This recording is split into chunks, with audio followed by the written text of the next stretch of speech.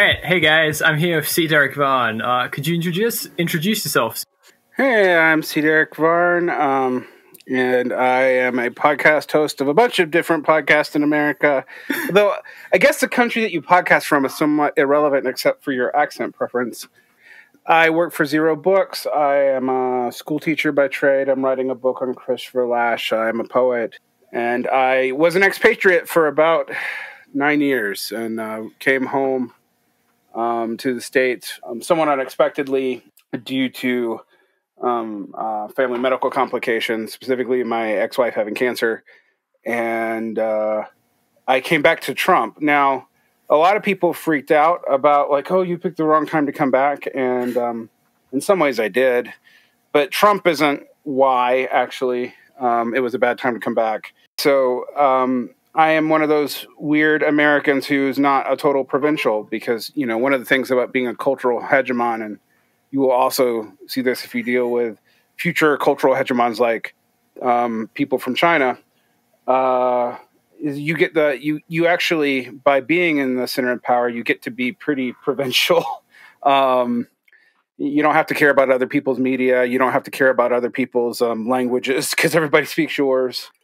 So that doesn't so much apply to me, actually. But yeah, so that's my background. I guess so your listeners might know I come from a Marxist background, but my education, properly speaking, is in education theory, poetry, and English and anthropology, which is kind of an awkward set of trainings that I initially did to be a science writer, then a lawyer, and realizing both of those were dead ends, and became a poet and a high school teacher instead. And now I am kind of a jack of all trades intellectual. So it's a very strange background, but yeah. You've also been on like every single left-wing podcast. Almost. I mean, I haven't been on CHAPO Trap House. And but you know what's funny is I've been doing left-wing podcasts and philosophy podcasts before they were common. So like when I started doing left-wing podcasts, there was Diet Soap from Alpha 2 Omega, Seeing Red Radio, and a bunch of Pacifica radio shows like Democracy Now! And Doug Henwood stuff. And that was it, actually. Like most of the political podcasts were libertarian. When I started working on this. That's been one of the biggest sea changes. I got into this whole weird politics thing in like 2015. I ended up stumbling across, because I'm a middle-class white male, I ended up, just being summoned to listen to libertarian podcasts. And then I just found my way to this weird anarchist position I hold. So yeah, I think that's pretty normal for people my age, honestly. Yeah, I think that's a lot of people's politicization if you're an Anglo speaker and you're subject to, Anglo-American media, and if you're a millennial, and I am, I like to talk about how I'm between two reactionary generations, but differently. But, I am either the oldest millennial or the youngest Gen Xer, depending on how you define it. So that's where I'm at. I'm I'm a person who grew up with both the internet and the Cold War. So it's it's a little different. Yeah, I think a good way to like actually start talking about stuff. I think that a lot and we've gotten away from it a little, but I think like across the morass that is weird online politics, I think that the shadow of the Cold War like influences and colors things more than people realize. Oh, I think it does hugely. I mean, like, I think, for example, this phenomenon of internet Marxist-Leninism is a kind of disillusioning with the Cold War, but just inverts its narratives. Like, it picks the other Cold War narrative as the truth. It's not particularly critical of the Cold War narrative. It just inverts it. Yeah, I think what I was thinking more of, and it's a little more sophisticated, although that's not saying much. I think like the online right, I think is actually far more shaped by the sort of like alliances that were made during the Cold War and like factions that arose. Oh, totally. I think that basically like the Trump phenomena, but also like even around more like reified, more like savvy and like intellectual types, like, you know, like Nick Land or Curtis Yarvin. I think like the trajectories that like them and their communities have gone, I think like really is a reaction to I think a good like example of this is like when Nick Land was, you know, back in like 2012 or like 2013, he was coming up with his like dark enlightenment stuff. He was like explicitly like, yeah, you know, like we're gonna get like racists, theocrats, and like, you know, unapologetic libertarian capitalists together to fight the leftists, and we all know we don't agree on everything, but we just want to fight leftists. And he was explicit about that. Right.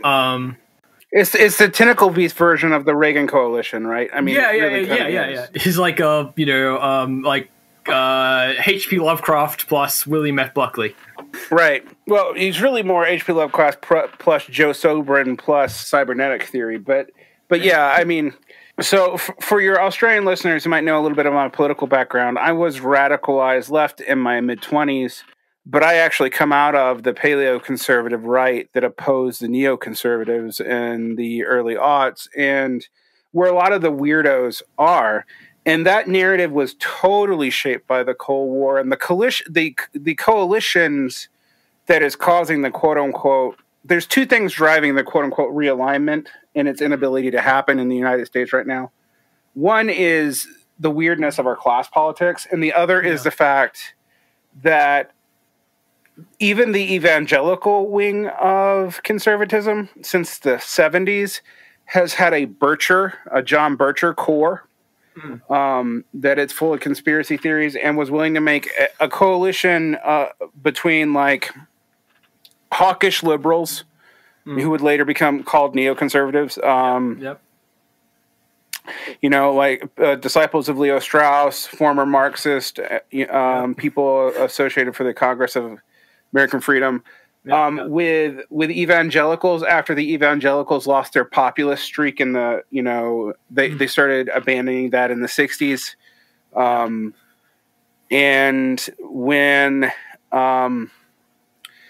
And with neo-Confederates, you know, I mean, and there are even weirder ends of this, because you got to remember parts of like, people always talk about Nixon and the Southern strategy in America, getting all the Southern states to do all this race baiting, but they were also at the same time encouraging like former Panthers and people, you know, like Alex Haley, the guy who wrote the Malcolm X autobiography, was a Nixonite, and that's where all this like black entrepreneurial black power stuff was actually supported by the Republican Party at the time, to try to get the black vote, wrestle it away from the Democrats, where it had been since 1930, since the second term of FDR.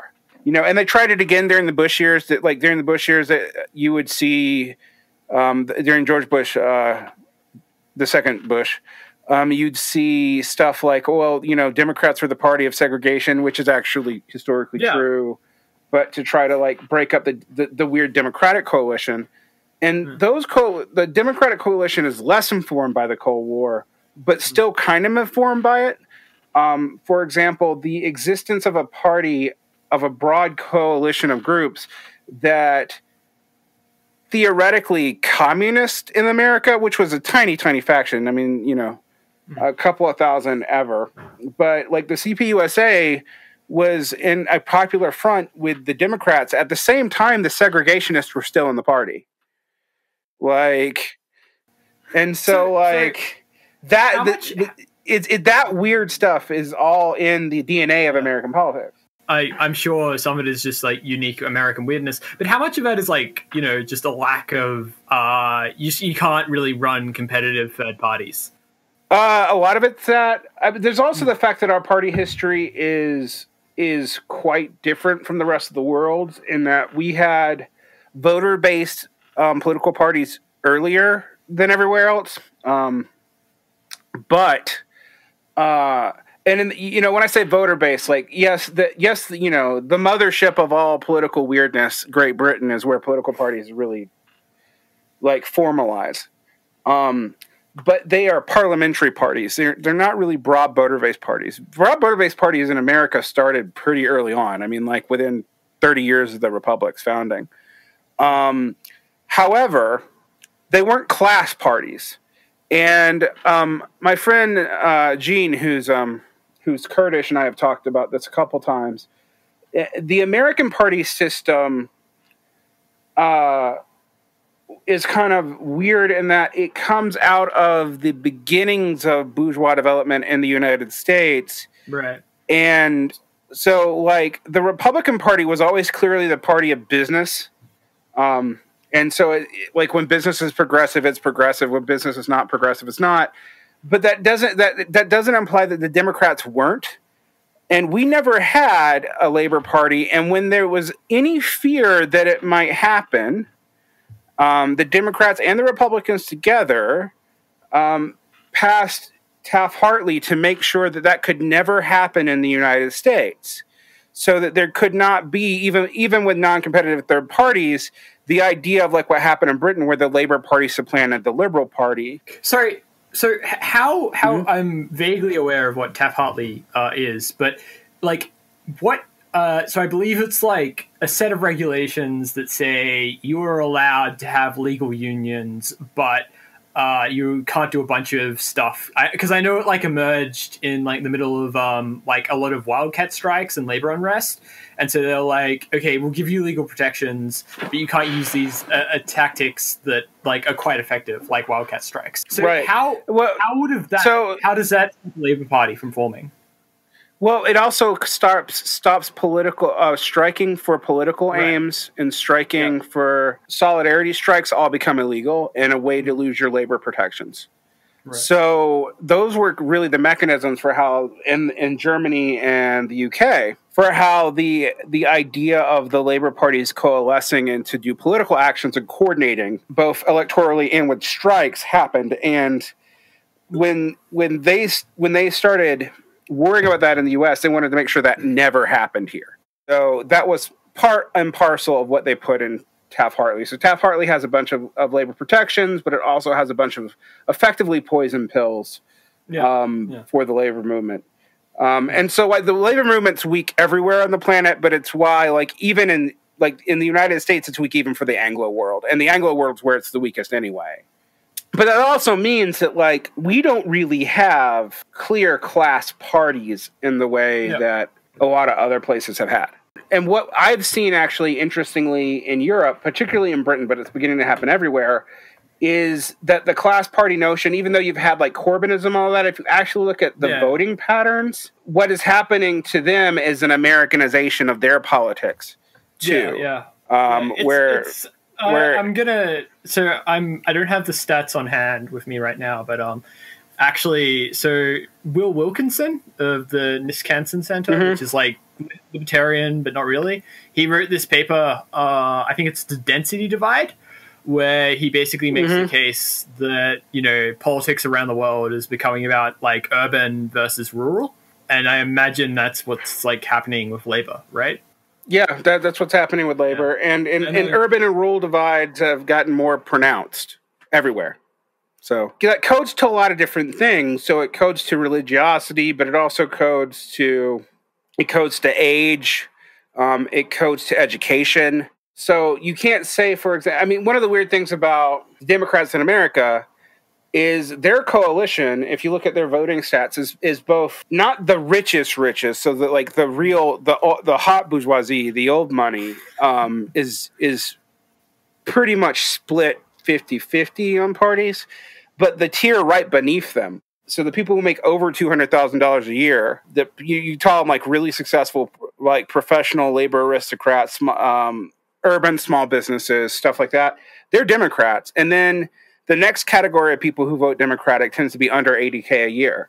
So, you know, the working poor. But Republicans have this weird thing in the United States where the areas that vote for Republican tend to be poorer than the areas that vote for Democrats. More of the country's poor. You can see where, but the average Republican voter actually makes between, at least for the presidency, I actually haven't looked at the stats for down ballot stuff, but the average Republican voter for Trump makes above $100,000 a year, but less than 200,000, and normally lives in these areas that are rural and and actually are systemically poorer than the rest of the country, which leads you to like you realize that like you were talking about two very specific and in liberal terms broadly middle class factions fighting each other, and the working class kind of just picking sides, but yes, the density and age is the biggest predictor. The density, the population density of where you live and your age is the biggest predictor of how you're going to vote, I think, in most of the world, and it's definitely true in the United States, even more than your social class, even more than your gender, even more than your race. Although the racial distribution is by no means even. So, sorry, I don't want to bore your listeners with the boring, nitpickiness of American politics. This is an extensive anarchist podcast. I think these trends, even if like you don't care about electoralism, are worth paying attention to. And obviously a Labour Party and why it didn't form, even if you don't have any interest in that, I think it's worth knowing that history. So thank you for that. I think one thing, and I think I found a book about this, but I didn't get it. But I think one thing that would be interesting is seeing how personality types and age and stuff, all those characteristics, map onto occupation. Because so there are studies on this in the United States. This guy Jonathan Haidt's the most famous guy, and he's really obnoxious. But yes, but there's some other people who do work on moral tribe theory and talk about self-selection of personality types and stuff into certain fields. I will say though, my response to moral tribe theory was they have a pretty good analysis for why you have a bell curve distribution if you look at the general population of the United States of conservative, liberal, and on temperament scales. But they have a hard time explaining why that bell curve doesn't apply when you start breaking down sub-demographics, and that's not just age. So race is a big one where you do see this spread, but it is nowhere near a kind of what you'd expect on a general, this is a natural, because they kind of argue that liberal and conservative temperaments are just natural to the human species, and it's two different adaptation, social adaptation regimes. And then you have to point out, well, okay, if that might be true, but your argument that it's mostly genetic don't make sense if you're looking at the fact that these change by region and these change by social class and race in ways that don't track on to genetic difference. Would like them to do. Sorry, I really would like to see them, do one of those studies in a third world country. I would too. So they did a bunch of so the Haidt study is in a bunch of countries, but the study itself is in English. So of course, you're going to be, even if you're not Western, you've accepted a certain, and I don't want to sound like I'm a suffer warfist or anything. And for those who don't know what that means, if you believe that language determines your consciousness, but that I just don't believe that if you were taking that with totally well translated things, you're not, and you set it up in every society, that it would really look the same. And the other thing that I don't buy, go ahead. I was just going to say, you're obviously smuggling some stuff in, and then also I think there's just the fact that over the past couple of decades, one statistic that I think is really profound and not enough people are talking about. I think we're really reaching I think everyone on the planet is close to being one or two links, or what's that Kevin Bacon thing? I can't remember it right now. This is so embarrassing. But everyone, smartphone penetration has gotten pretty crazy high, and I think most people my age don't appreciate what a big deal I've had. But there's occasionally on social media, every year or so, someone will be the computer in your hand has more processing power than all the computers on the earth when we sent like people to the moon. That's like a really, really big deal, I think. That I don't think people really understand how ubiquitous it is either, because like when I was in North Africa, which I lived for 2 years in Egypt, and you could even go to like rural Upper Egypt, right, which is in the south coast of Sudan, and you go to places that are using like housing and fishing technologies that are literally 4,000 years old, and you will still find smartphones. Yeah, no, it's and there won't be plumbing, but there'll be smartphones, because that technology has gotten cheap enough that most people can have some kind of access to it. Now, when I was first in Mexico, that wasn't as true. About 5 years, what year was that? Ago. So I was in Egypt in 2015, and I was in Mexico in 2012. And in Mexico, there was not as much smartphone penetration yet, but it was rapidly accelerating. When I was in Egypt, I think it felt like prices had gotten low enough that most people could get, some kind of cheap Chinese phone. For an Egyptian, it would be a lot of money, but they can pay it off over time, and that's like their only like major bill. Yeah. And and most of these things are prepaid cards, so if you don't, like you can let service lapse and get it back. But like it's very important for people. Yeah.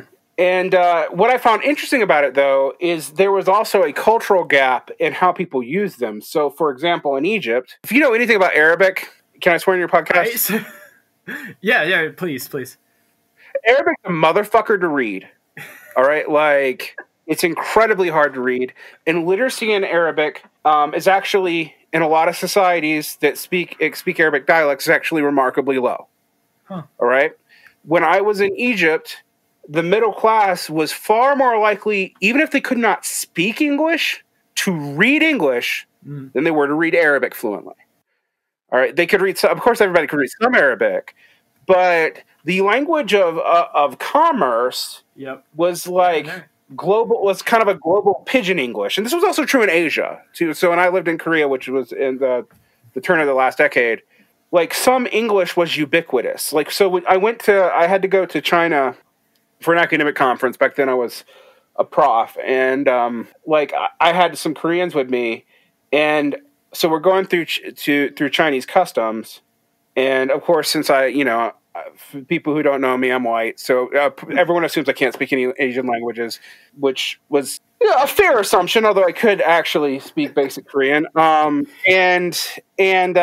this Korean guy goes up to the customs guy, and he doesn't speak Mandarin, and that doesn't piss the customs guy off. He gets pissed off when he doesn't speak English. And so, like, I translate for him because he doesn't understand what's going on because he only speaks Korean. And that is really rare, even in Korea, to not have some grasp of English. And so I, speak to him in, really shitty pidgin Korean. But the point of the story is, English in Asia, it's almost a different language, but it's a language that everybody speaks as a second language, even in places that haven't been conquered by English-speaking countries. It is the language of and it's taken on characteristics, actually, in these areas that is unique to these areas. So, there's a kind of Koreanized English, or we used to call it Konglish, that you speak a lot in Korea. That if you don't know Korean, if you haven't lived there, it's not hard for an English speaker to pick it up, obviously. But you don't really know what they're saying either, even though it is technically speaking English, and they're using it to communicate. So what I want to say this, though, that means that there's a culture divide on these smartphones. So there is the poor people in Egypt, and we're going to jump ahead to Egypt and just give everybody a global perspective here. The poor people in Egypt, for example, generally had some knowledge of a kind of Arabic, but in English characters, which was interesting. And they read that. And upper middle class people, they actually partook in American and British pop culture straight out. And so there was an interesting cultural divide in English and dealing with Egyptians, for example, amongst Egyptians who were not upper middle class and thus had access to British and American education, which was at high demand there. That's why I was there. They hated Barack Obama, hated him. All right. For reasons that are complicated, actually. He was seen as a traitor and like wouldn't take a side during the Egyptian Revolution and screwed both sides, so everybody hated him. Like I could talk to people who were former Brotherhood and talk to people who were al-Sisi supporters, and they both hated Barack Obama. And Trump, at first, was super popular in Egypt, except among this class of middle and upper middle class intellectuals who were educated, not in America. They were educated in Egypt. They were educated in American and British schools, and thus had American and British media as their cultural norms. And they pretty much thought like American liberals. So it was a fascinating divide where there have been some people who, unfortunately, this talk has mostly been picked up by right-wingers, but who have pointed out that like the cultural elites in a lot of places are basically engaged in Chinese and American pop culture.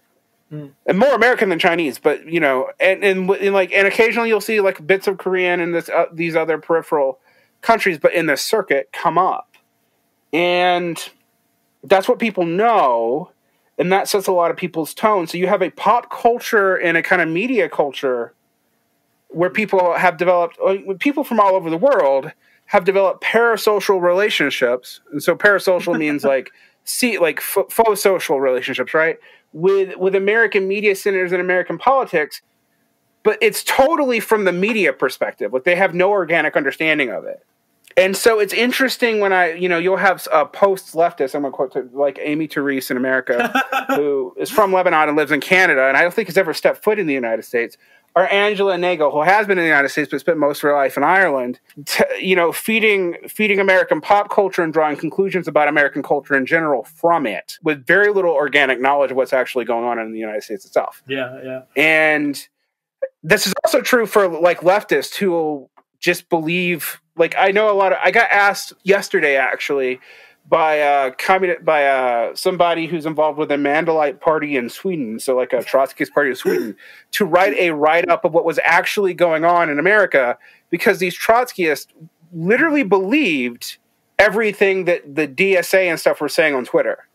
And I was like, you don't understand the United States. That's a very distorted view.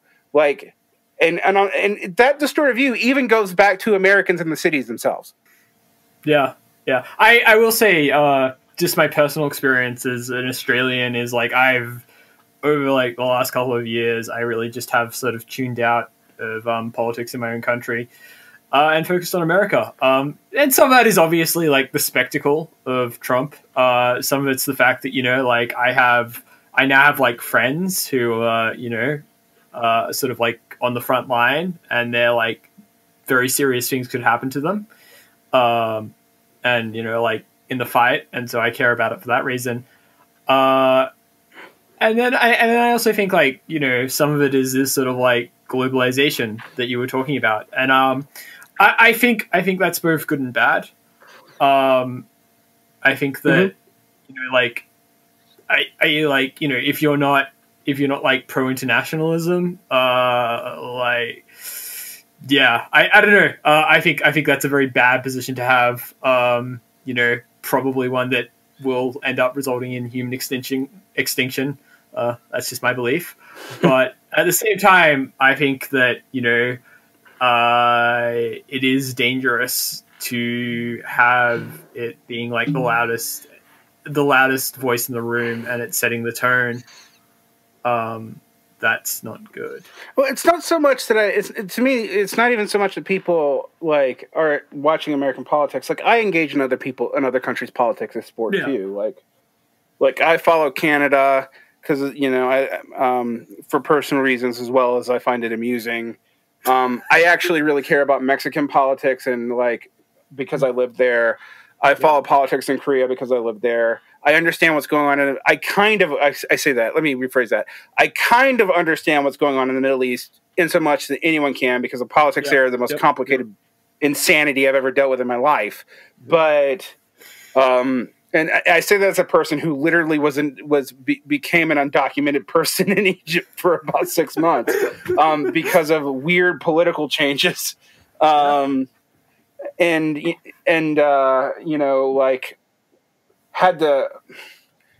I tell this story, like the government knew I was there and they wanted me there, but they also didn't want the political pressure of having all this foreign education in the country, but they couldn't. They needed it there too, so they were doing this double game of like, well, we're going to deny them visas, but we're going to allow everyone to stay to work illegally and stay on.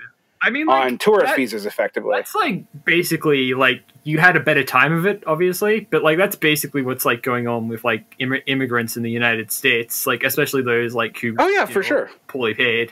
I mean, it's why I do a lot of. I don't talk about it on the podcast or anything because I don't want to endanger it actually, but I do a lot of immigrant activism, and my way into that is I have a lot of immigrants in my family, but like who. Like my uncle married a Korean woman. My family, despite the image that people have of the American South is very racially diverse, obviously. And my family was very intermarried. So like even though we were working class and poor, and I mean like I used to talk about being a half Jew among shit kickers, and that's pretty much true. And that probably doesn't mean much to even a lot of other Americans, and definitely Australians. But you can kind of get the gist. I mean, I grew up amongst rednecks, but in an interracial, intercultural, interfaith family in the 80s when the Klan was still kind of. I mean, I guess the Klan's back, but the Klan was in its last dying throes at the time, and so. That was my world, and I tell people this because I grew up in a very multiracial family, and at the same time, we still had segregated prom courts, and a lot of the proms were deliberately kept private so that there wasn't integrated dances as late as the 90s. That's so I bring this up.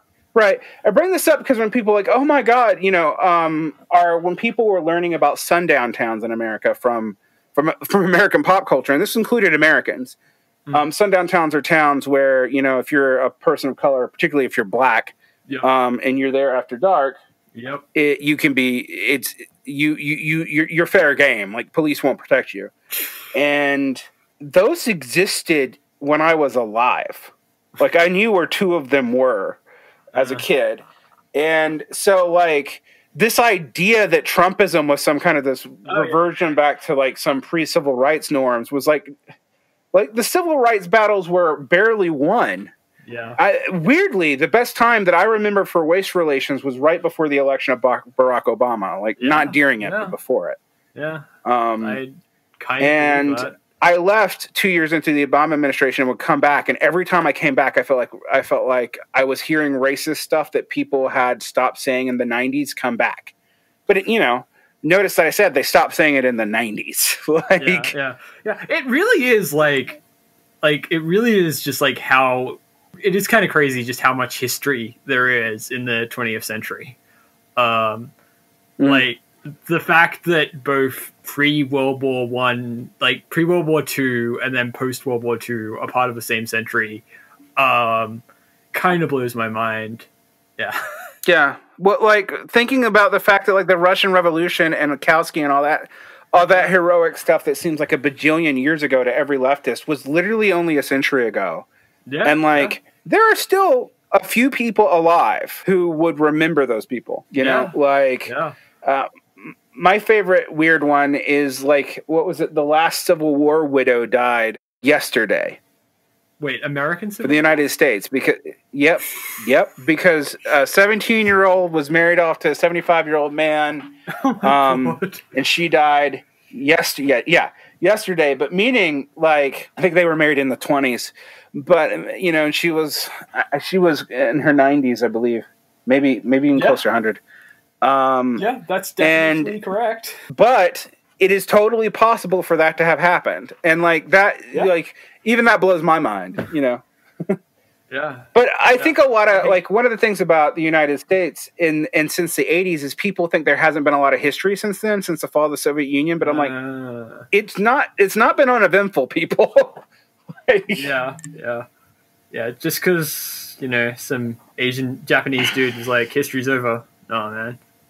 Yeah, I'm going to write a book in 1992 that's accurate for all of 3 years. I mean, I actually, so my one of my parents was a university teacher for a bit, and they taught like the humanities, and so the end of history was the very first like philosophy text that I ever like really came across. I didn't actually read it at the time, but I remember like reading, the cover of it when I was like 7 or 8, and I remember being like quite sad because it's, I don't know, I can't remember the quote exactly, but it's like, the end of history will be a sad time because the willingness to put one's life out there for like some like abstract goal will be gone. It'll just be replaced with like simple like self-interest and the caretaking of like human history. And I was like, that's really sad. I hope something else happens. And then like 20 years later, I'm like, shit. Shouldn't have thought that. Yeah, I mean, what's interesting is, I mean, that did feel true for Japan, and it definitely kind of felt true in the 90s for the United States. But Fukuyama had like after 9/11, he'd already said that was wrong, and that was 20 years ago. Yeah, so it's a thing that was.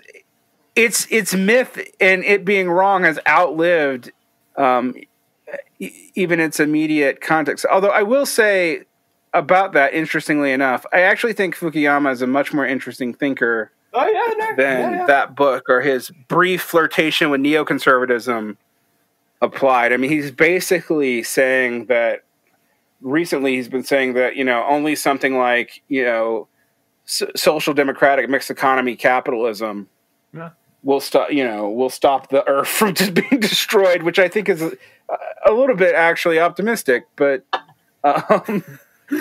it's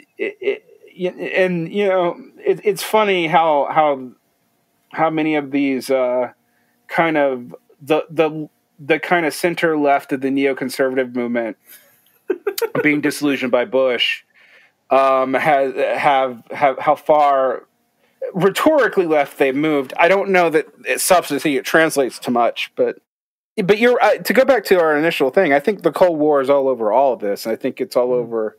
Yeah. I think it's also interesting the way people understand China and the United States in Cold War terms, even though if you did even a basic economic analysis, you would realize that there's no way that can be true because the United States and China are totally economically dependent on each other. Less so than a lot of right-wingers think, but both economies totally don't work without each other. There's also just the fact that like this is a struggle basically between like I don't know like quote unquote post-industrial powers, whereas like I think my sort of interpretation of the Cold War is like the United States managed to like make it out of sort of industrial capitalism to post-industrial capitalism, and therefore could like just do things that the Soviet Union couldn't, and then it just like fell apart. Yeah, I'm always stuck between between two analysis of the Soviet Union, which is the non-mode of production analysis and the state capitalist analysis, because I found both of them convincing actually. And to break that down, the state capitalist analysis is that the Soviet Union was functioning as a capitalist state on the world market and was really run by like as a managerial corporation as a country, which I think some people implied internal to the Soviet Union based off of the early NEP, and a lot of the first state capitalist theorists are like talking about the 1920s in the Soviet Union, even though they didn't really update it. But if you look at what it was doing on the world market, it did kind of act capitalistically. It never could get rid of its market function, and even if its market function was weird. But then the non-mode of production is like if you actually look at the way they tried to set up markets and the tripartite, 3 different currencies, 3 different rubles, and all that madness. Like the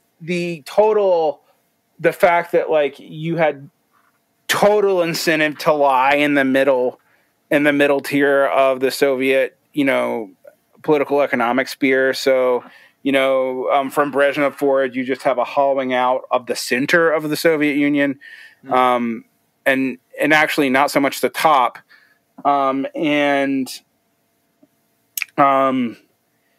so if you try to say it's cleanly state capitalist, you get into some real problems, and maybe some of these categories don't even really apply anymore. But I would say that, like, I always find it interesting, right? Particularly when you meet, like, massive online RPGers who like to pretend that they can bring back high Stalinist Russia and the United States or something, that people don't look at the fact that, like, the Russian productive sphere and its it was doing as well as capitalism during the height of war communism and up through the 50s, right? It really was. And that was true in North Korea too, versus South Korea.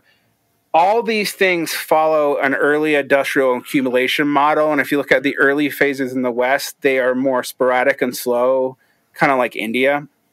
But they still have really high, production capacity. They seem to have really high early nominal GDP. I don't like talking about real GDP. I don't think real GDP is a thing, but and all these things. And so what a lot of the defenders of, like, the Soviet Union will miss is, like, the Soviet Union and North Korea and all that seem to actually follow a very similar pattern, just hyper accelerated and much more and more bloody in a shorter period of time. Still, all capitalist early development's bloody. Model that looks a lot like what happened in the West. Just instead of it happening over an entire century, it happened in 20 years. Because I mean, like, my explanation for that is basically, like, well, one is like, obviously it's just like low hanging fruit. Like, I know that, the Soviet Union was, like, getting capitalists to come along to, like, just build factories for them or show them how to build factories. And then once you like hit the part, once you basically can't stop copying other people and you actually have to, like, start innovating for yourself, that becomes really hard. Not just because, like, there's, like, stuff around, like, and I'm not sure how, like, this tracks, because I know, like, Soviet hard sciences were, like, some of the best in the world, but, like, the speech suppressions they had, like, obviously had a negative impact on technological development. But then also, you've got the question of how to deploy innovations, and if you've ever had a conversation with a libertarian, the, like, debates there. Well, I mean, a libertarian, like, I've had libertarians who said stuff to me like, capitalism gave us the iPhone, and I can literally go through and show them, like, okay, no, actually, the cybernetic theory was from Russia. The touchscreen was from Russia. Like, what happened is there was a bunch of, like, a lot of that stuff was defected and went into R&D in the U.S. military and then was given to capitalists for free. Like, but, that, to me, that doesn't actually, that's not an argument for the Soviet Union, or it just tells you that the libertarians don't understand the high level of participation, even in their free market, that the government has to have for anything to work, because basically... I think this is... I mean, so basically R&D's not incentivized. Yeah. So I'm gonna be real. So I'm actually a filthy mutualist. So I'm actually I actually worst. think markets could be good. Yeah. But I think that libertarians, like, the stories they tell, like, I think, again, going back to the Cold War, I think, like, they're very they're very like adapted, we'll say, for that context where, you had certain big bads and you wanted to, destroy them with facts and logic. And so you lined up your facts and logic and, you punched progressives, which is, that's cool. Sometimes progressives need punching. It's pretty easy too, a lot of the time, frankly. Yeah. Yeah. Yeah. Sorry, go on. Yeah. No, I mean, well, no, it's just, I was about to say, I think if you look at like the progressive arguments of most of the 20th century, it wasn't really hard to just to knock holes in them or to show how they were like, they would have mutually, I mean, both in left and right, you could be like, well, you have mutually incompatible assumptions here and here. And like, particularly in America, progressivism, I think partly because it was a kind of common sense for a certain kind of, social milieu and social class for a long time, was remarkably intellectually lazy for a long time. I mean, and so the Cold Warriors actually, even though their arguments were quite bad often, they didn't have a hard time punching at a lot of American progressives who would do stuff like try to have their cake and eat it too on the Soviet Union, and go back and forth here or that, or had a really emotive politics that was mainly about the plight of suffering peoples, or either that and the other, and that's not that hard to fight, like in an actual spear sort of mode. Yeah. I think that's like, and going sort of back to like smartphones and stuff. I think that's just like a general fact about our current time, is that like, I think that everyone is sort of just being caught off guard by the very uneven, but it has nevertheless happened, expansion of speech. I think that's going to caught everyone off guard. But I don't know. There's probably like people who are really into tech, who like saw it coming. But like everyone else, I think. I was really into tech, and I most of the people saw it much more optimistically. Yeah. Only pretty early on that people go, well, some marginal ideas might come back, but really they won't be popular. Like most people are selectively rational, and I actually think in non-stress times, that's actually not a terrible assumption. Yeah. Shit. When times are stressed, people flail around. Yeah. And I saw this in Egypt too, and I saw it in Mexico to some degree. Like you even been to places that where you have a lot of precarity, even amongst elites, right? And you do see cultures of conspiracy and stuff just pop up. And, there's a lot of that in Latin America. There's a lot of that in the Middle East. And now there's a lot of that everywhere. I mean, I think the place that doesn't have that is probably East Asia. And the reason why it doesn't, I don't think it's because of any cultural superiority. I think it's because they're, like, much more secure, honestly. I mean, like, I know that QAnon is spread to Japan, so maybe knock on wood there. Yeah, well, esoteric Hitlerism's been in Japan for a while. There's a couple of things there too, though. So there's two kinds of stressors, and Japan has an example of one that I don't think people think about, which is stressors of stagnation. And then you have, which is sort of what Fukuyama, what he saw as the end of history's future was that. Yeah. And then there are the other stressors, which is stuff is changing really fast and no one has a handle on it. In the United States, for example, there really is a sense in which, like, for a lot of the non-urban U.S., deaths of despair are becoming super common. I mean, average lifespan's actually going down. Yeah. I mean, like, it's going up. It's gone up and continues to go up a little by little for minority groups. But for an aggregate, it's going down. So, and yet there's also the people who are surviving are living longer and longer and longer. So you have this really warped demographic spread at the upper end where, like, I think, we're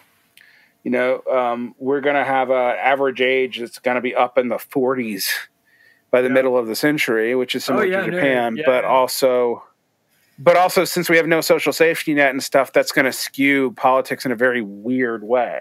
Because there's not like you just frankly aren't as likely to survive if you're into that age group without a lot of resources. And well, I mean, and our social safety nets also weren't designed to last that long either. Yeah. So, I mean, one silver lining is that maybe this, encourages, creates like a base that will like allow for the necessary like climate refugee migration.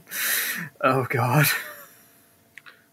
Well, I mean, I think not to get too hopeful in the whole Earth as a metabolic system thing, but I think there is a real sense where that's gonna happen, and that's part of the political stability of the global North right now.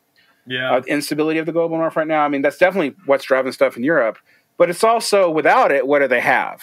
Like, I mean, I guess you can automate everything, but not really. And I mean, this is where I'm with you on a lot of this, because I think we're gonna see a lot of climate migration, and Canada better be watching its water. I will say that. Like, if they think its neighbor to the south won't pick back up the War of 1812, eventually they're foolish. But there is actually, I can't remember. The guy who did Saga. Have you read Saga? It's a comic. Sorry, this is a weird tangent. Yeah. That he did a comic. But I have read. I know Brian. Yeah, K. Vaughan. He did a comic about like. Yeah. It's like 100 years in the future, and it's Canada defending itself from like engaging in like guerrilla warfare against the United States, like coming to steal its water, basically. Well, that's a conspiracy theory in Canada that I used to was not as popular when I spent some time in Canada as a kid, but like when I lived in Korea, there was a lot of Canadians there, particularly because Canada overproduces teachers and does some weird things. And so a lot of them get exported to Asia, as, good excess middle elites do.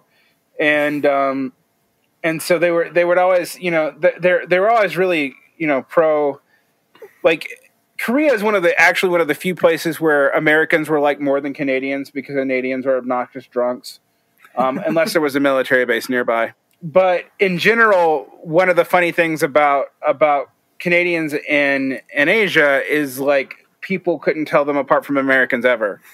And so this was a really big sore point for them. And this would often bring up these conspiracy theories about us going to take their water. And eventually I just decided to embrace it because I'm a jerk. And I was just like, well, you did sack the White House, so I think it's time to finish the War of 1812 and liberate our northern brethren. Because you obviously don't have the cojones to finally throw off your imperial rule, and should have done so. Although conversely, until very recently, American progressivism had an Anglophilia that disgusted me. My joke is the only progressive position that Mel Gibson ever held was a hatred of the English. Which, as an Australian, I'm sure you would kind of appreciate. But the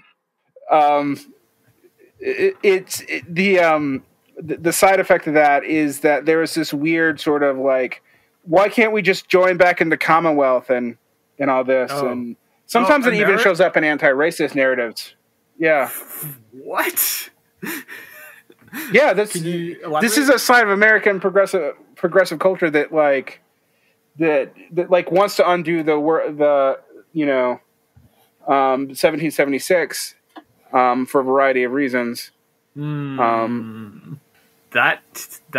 is wow. Okay. Well, I'm not going to say what I want to say, which is what an alt-right person would say. So yeah. What is that? I'd call them cocks. Well, I mean, I think I've always mocked American progressives, for example, for always claiming to go to Canada whenever, a Republican won. And one of the reasons why I would mock them for it, I was like, it's easier for a person from the United States to go to Mexico. It is objectively easier. There are more Americans in Mexico than there are in Canada. It's not an expensive visa. It's like $200, as opposed to Canada, which is about $15,000, and it's easier to get a job there. And yet no one ever does it. It's always, let's go run. And frankly, outside of the areas close to the United States, where there are thus cartel wars because of our weird drug laws, parts of Mexico are as safe as America. Parts of Mexico are war zones, but you can look up what part is what. And I've lived around both, actually. So, and I would just mock them. I'm like, why don't you ever say you want to go to Mexico? Why is it always like some white ass, country that doesn't even really want you?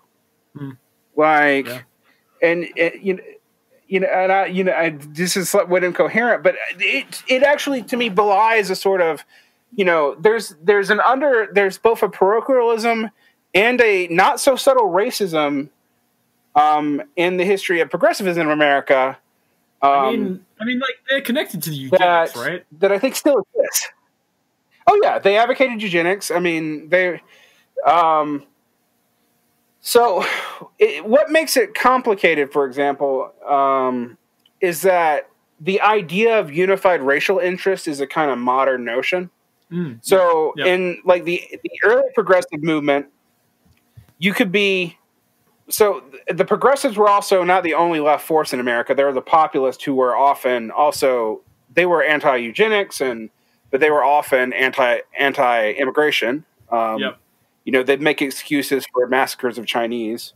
The Knights of Labor, are known for that. Then you had the SPA, which its successor organ in the United States is the SPUSA. That doesn't matter. It's tiny. But the SPA, which was a fairly large organization in the early 20th century, that World War I and one of the many Red Scares, sometimes it's called the first Red Scare, but I actually think it's more like the third, suppressed in America, where the socialists, they could command 20% of the vote. Yep. Like Eugene Debs was actually a real threat to Woodrow Wilson, and they were crushed and were crushed by two events. One of which was the imprisoning of Debs in World War I, and the other was actually they had no idea what to do about the Russian Revolution and the fact that the Soviet Union was playing a bunch of Zinoviev in particular was playing a bunch of the socialist parties against each other to find one that was going to be most useful for them as part of the Comintern. And so the communists and the socialists split. Socialist parties in America? Yeah. Okay. There's a huge one. No. I mean, you said multiple socialist parties. So what socialist parties? Oh, there was multiple socialist, but they were tiny. If you can watch the movie Reds, which is not actually the best version of this, but it does go into this, because of the socialist party's inability to respond to the Russian Revolution, there were all these split off parties almost immediately. And Zinoviev was basically playing them against each other until the CPUSA was eventually formed, which interestingly was one of those things where the grassroots membership of it didn't care about what was going on in Russia. They were often doing anti-racist organizations in the South, actually, and stuff like that. But the leadership was totally immersed in the Comintern. Mm-hmm. And when after third periodism ends, they basically funnel everyone into the Democratic Party, and this is true up and through the 60s. You have people in the CPUSA talking to the Kennedy administration under civil rights pretenses, true facts. So it's Lorraine Hansberry, the famous playwright, for example, had access to Robert Kennedy and was able to meet with him on the Civil Rights Act, and was famously supported by the CPUSA. So I bring this all up because, basically that collapsed the socialist stuff in America in a way that happened at other places, but not nearly as extensively. And it's part of why our politics, I think, is so strange. I mean, we keep on talking about this, and yet also the other thing about when I bring this up when we talk about communication, all of this, is also our politics were subject to outside forces and not just big ones early on. So it wasn't just, the large scale movements. It was also small marginal parties trying to pick sides in issues. They weren't just theoretical. I mean, like, some of the American New Left parties were getting money from China, you know, and stuff like that. And China was picking sides and stuff like. So you can see how complicated this would get just from realpolitik reasons. What is interesting about this is because there was nothing like social media, is people didn't know this was going on. Like, you know, like we know a lot of this now because the feds were so up in everything. That actually some of our best histories of some of these organizations is from the released COINTEL profiles. And also the Soviet archives. Oh, yeah. So yeah. We might get a similar thing if like we ever invent quantum computers that can crack encryption. So look forward to that. Oh my gosh, I would love to know, for example, when people are being idiots because they're just idiots, and when they're being idiots because there's different kinds of federal agencies from multiple countries involved. You know, I do know, for example, that in the U.S. marginal left, there was a lot of, you know, foreign dark money from various governments that like, for example, at one point, like the Trotskyist Party, the SEP was getting money from Gaddafi, and this, that, and the other, because particularly in our media environment, and I think we'll probably find out there's a lot more that's going on now than we know. And unfortunately, this is fueling a lot of alt-right bullshit conspiracy theories, right? But because there's a certain grain of truth to it. Because if I want to cause chaos in America, I can either set up a bot, you know, activist network to do it, or I could literally just back channel activist network some money and let them do what they want to do as agents of chaos. Because, you know, who invented that shit? The British and the British, the Germans, and the Americans were like number one at that. You know, that's how Lenin got back into Russia, right? Like the Germans doing that to really mess things up. I mean, so it's not like this is a new strategy at all. It's just social media makes it cheaper. It makes it so cheap to do. No. I mean, like if I'm a state and I can like throw $20,000 at it, that's nothing. My opinion of like the Russiagate stuff is like, I think, you know, the broad outlines are true, and also it's like, so what? It's like, you know, I don't know. It's like the equivalent of being like complaining about like catching a cold. It's like, this is just how things are. Yeah. Like. Yeah, well, that was my response too. Is like, unlike a lot of the right-wing conspiracies, yes, I think a lot of it is true. I also think it's always true, and it's on margin, and it didn't matter. Yeah. Like, but like, I mean, you know, Trump is probably more mobbed up than most people. That's more susceptible to some of this. But like, you know, bots. I mean, like the Russians also are like botting all sides at all times. They just like it's one of the few things they can do. Is and probably like most other like countries. I mean, it's like basic asymmetric warfare. You know, stop complaining about it. Right. I mean, Saudi Arabia, Israel, the EU, they do it too, and we do it to them. And yes, they get a stink. They raise a stink when we get caught. Yeah. But I mean, it's more just that we were gauche enough to get caught. Like, yes. I mean, seriously. Yeah. This is. It's interesting how in America, but maybe it's worldwide in the West, how there is both a sort of like cynicism about statecraft, and yet people also act utterly naive. Yeah. Like, it's kind of amazing. My conception is like, I think a lot of people, I don't know if this is actually like correct, but it's like a lot of people take the state to be this sort of like Hegelian thing that's just above us, and it just like does stuff, and like, you know, it'll just do stuff, and it'll do it properly. And I'm like, nah, man, that's not true. I think like even if like you're not an anarchist, I think you should be thinking about like politics outside of the state. Like if only for the fact that I think and you might have like some knowledge about this, you might not, but I think that I think like the way that states and like groups organize, I think is like, you know, you can pretty much see it's very like deeply connected to like communication and information processing technologies. And so as they change, like, of course, these things are going to change, or new ones are going to come along, or they're going to evolve, or they're going to die. And I don't think anyone has gotten a general theory of this yet, because if they did, like we would probably know about it, and they'd probably be making quite a bit of money in Silicon Valley giving talks. But yeah, I think like that is how you should perceive things.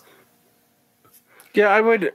I mean, I kind of do. I mean, I have a very emergentist view of the way politics works.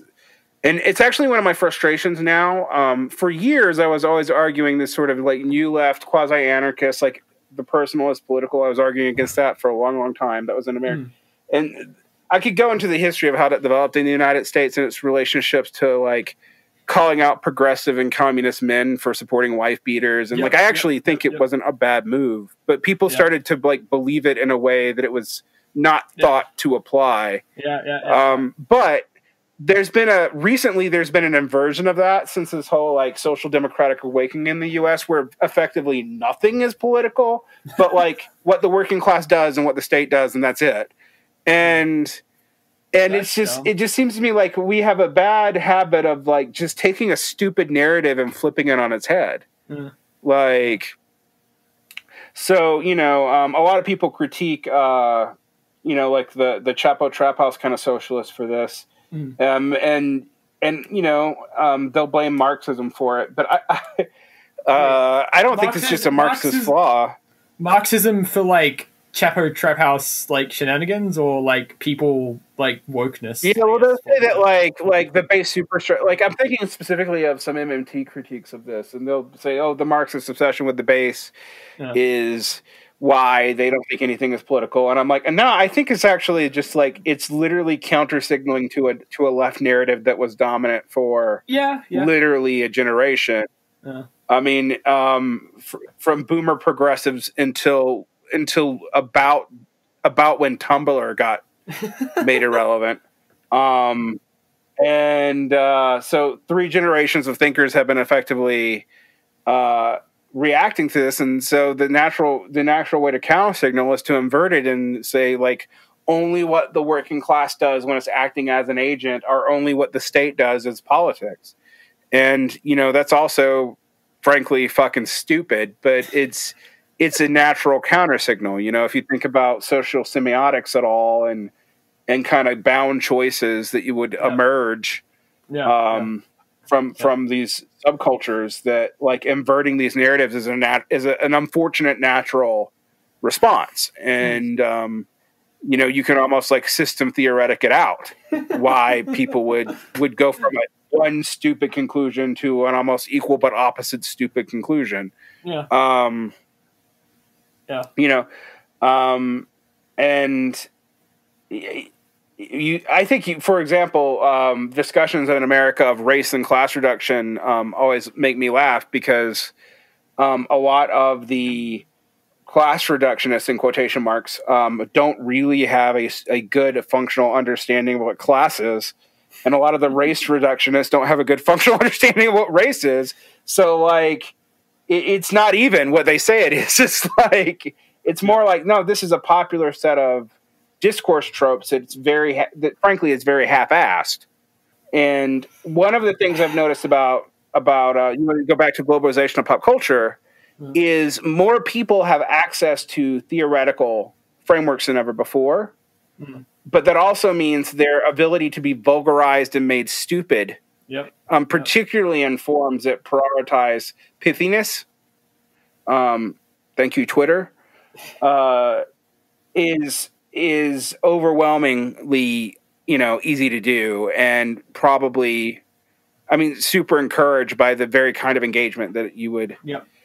So more people know about theory and you know, political economy, and can debate things than ever before, but they're also likely to reduce it to like reductio ad absurdum positions super fast, because of the natural incentives of the communication. Yeah. And also because, frankly, people are lazy, and people think when I say that that's good. I actually think it's one of the best things about human beings is that we're kind of always trying to figure out how to off-site labor and be lazy so we can do other things. And one of the ways that you can become intellectually lazy that's maladaptive is oversimplifying any framework. Yeah. I mean, so you move it from a theoretical apparatus into a heuristic, and then from a heuristic into a slogan, and all of a sudden it's very effective at communication. That's also very, very wrong. And I guess, if anyone studies like the history of religion and stuff, we see this happen constantly all the time. Like, this is not new. I think the issue today is that we're not used to it happening with advanced political theories or whatever. But, yeah, I don't think anyone would. Ideas are not magically susceptible because they happen to be of a certain category. So yeah, no, that's very right. reasonable. Exactly. So I mean, we have stupid Marxism. We also have stupid reactionaryism. I mean, like the fact that you have someone as erudite as Alexandra Dugin, who writes on Heidegger and Derrida and reactionary theory and kind of post-fascism in a hyper-sophisticated way, going on Alex Jones and being somehow involved, tangential to things like QAnon, which are basically, blind idiot augmented reality cults. That this tendency is I think univocal. If anything, the left in America and the left maybe worldwide doesn't realize how susceptible we are to it, because we are not given to conspiracies as much as we are given to under-theorized structures that we just throw around as kind of shorthands. Yeah. I think like a really big problem is just that, like, empirically validating a lot of this stuff is quite difficult. It's very hard to validate structural apparatuses. You're dealing at a level of complexity that, I mean, the human sciences in general, even just for individuals, you're dealing at a level of complexity that, like, confounds most general science. There's a reason why physics is like the science where we have some of the most stable knowledge bases, because it's A, one of the easiest to run experiments on, and B, literally the basis of material being. So it's as complicated it is and as mystified it seems to most people, it is literally the simplest form of interaction. Yeah. So when you start thinking about emergence and chaos and all that, and dealing with the overdetermination, and I mean this in the scientific, not in the Althusserian term, because another thing I hate about left-wing language, is particularly from the 60s, is this tendency to adopt scientific language and ruin it by using it poorly or reframing it in a way that is not related to anything. Yep. And is like a really bad analogy to science. Yeah, I mean, like, I'm not, believe it or not, I'm actually, like, not anti-postmodernism. Like, I actually find, like, people like Baudrillard to be really helpful in helping me think. But I do hate it when you read something and you get, like, Althusser, overdetermination, or Deleuze, ribosomic, and, like, these approximations to science that have nothing to do with science, but also ruin the vocabulary for everybody. So now when I say overdetermination, people think I mean this highfalutin concept from Althusser that no one understands. What I actually mean is there are too many possible causal factors to point out a singular cause. And so what you have is so you have a lot of correlative data that you can assume is causal, but isn't. And I think, like, I don't know. I just have a background in anthropology and, like, 3 basic science courses. I can figure this shit out. I don't know why so many other people can't. Yeah. Like, I mean, like, I think it is. So I read the back cover of The End of History, and then I didn't do anything religious philosophy for about 10 years. And then I picked up, and I'm pretty sure you've heard of this guy, Ernest Becker's The Denial of Death, when I was at like the end of high school, and I was going through some shit, and that was fun. I had a whole fun existential crisis from that. Highly recommend. I talk about terror management theory from that book all the time. And terror management theory and identity. Yeah. And people, again, don't know what I'm talking about a lot of times. That book is important. I totally agree. Yeah. And I think that if like you seriously like sit down and like be like, all right, so this is what I don't know, and then you're like, this is what I don't know, like according to like basic physics, like there are very very quickly we reach like shit becomes incomputable, and then you're like, how do I actually know this? Because I've never actually gone to a physics lab and done an experiment. I'm friends with some physicists, but they could be lying. The entire journals could be lying, and then you quickly realize just like how like little actual like solid foundation you have for anything. You're like, oh, okay. Yeah, you can get to an epistemic crisis really fast once you realize stuff like, oh, scientists believed in ether for a bajillion years. Yeah. Like, because it made the math work. Like, and like, like we're basically right now, we're making conservative arguments. And I don't, I think that like conservative sorry? Well, conservative arguments often have a certain pull to them because they're based in something true. Yeah. Their responses to them is like basically like, oh, and this uncertainty, but I can sell you this certainty, then blah blah blah blah blah. And there actually is a sense in which I think radical Pyrrhonic skepticism, like if you think that's what postmodernism was ultimately about, for example, is naturally conservative. Like, oh yeah, totally. You've actually, sorry. Matt McManus, who's related to Zero Books, recently published Postmodern Conservatism, which I think is like the best take on Trump I've come across. So ups to him.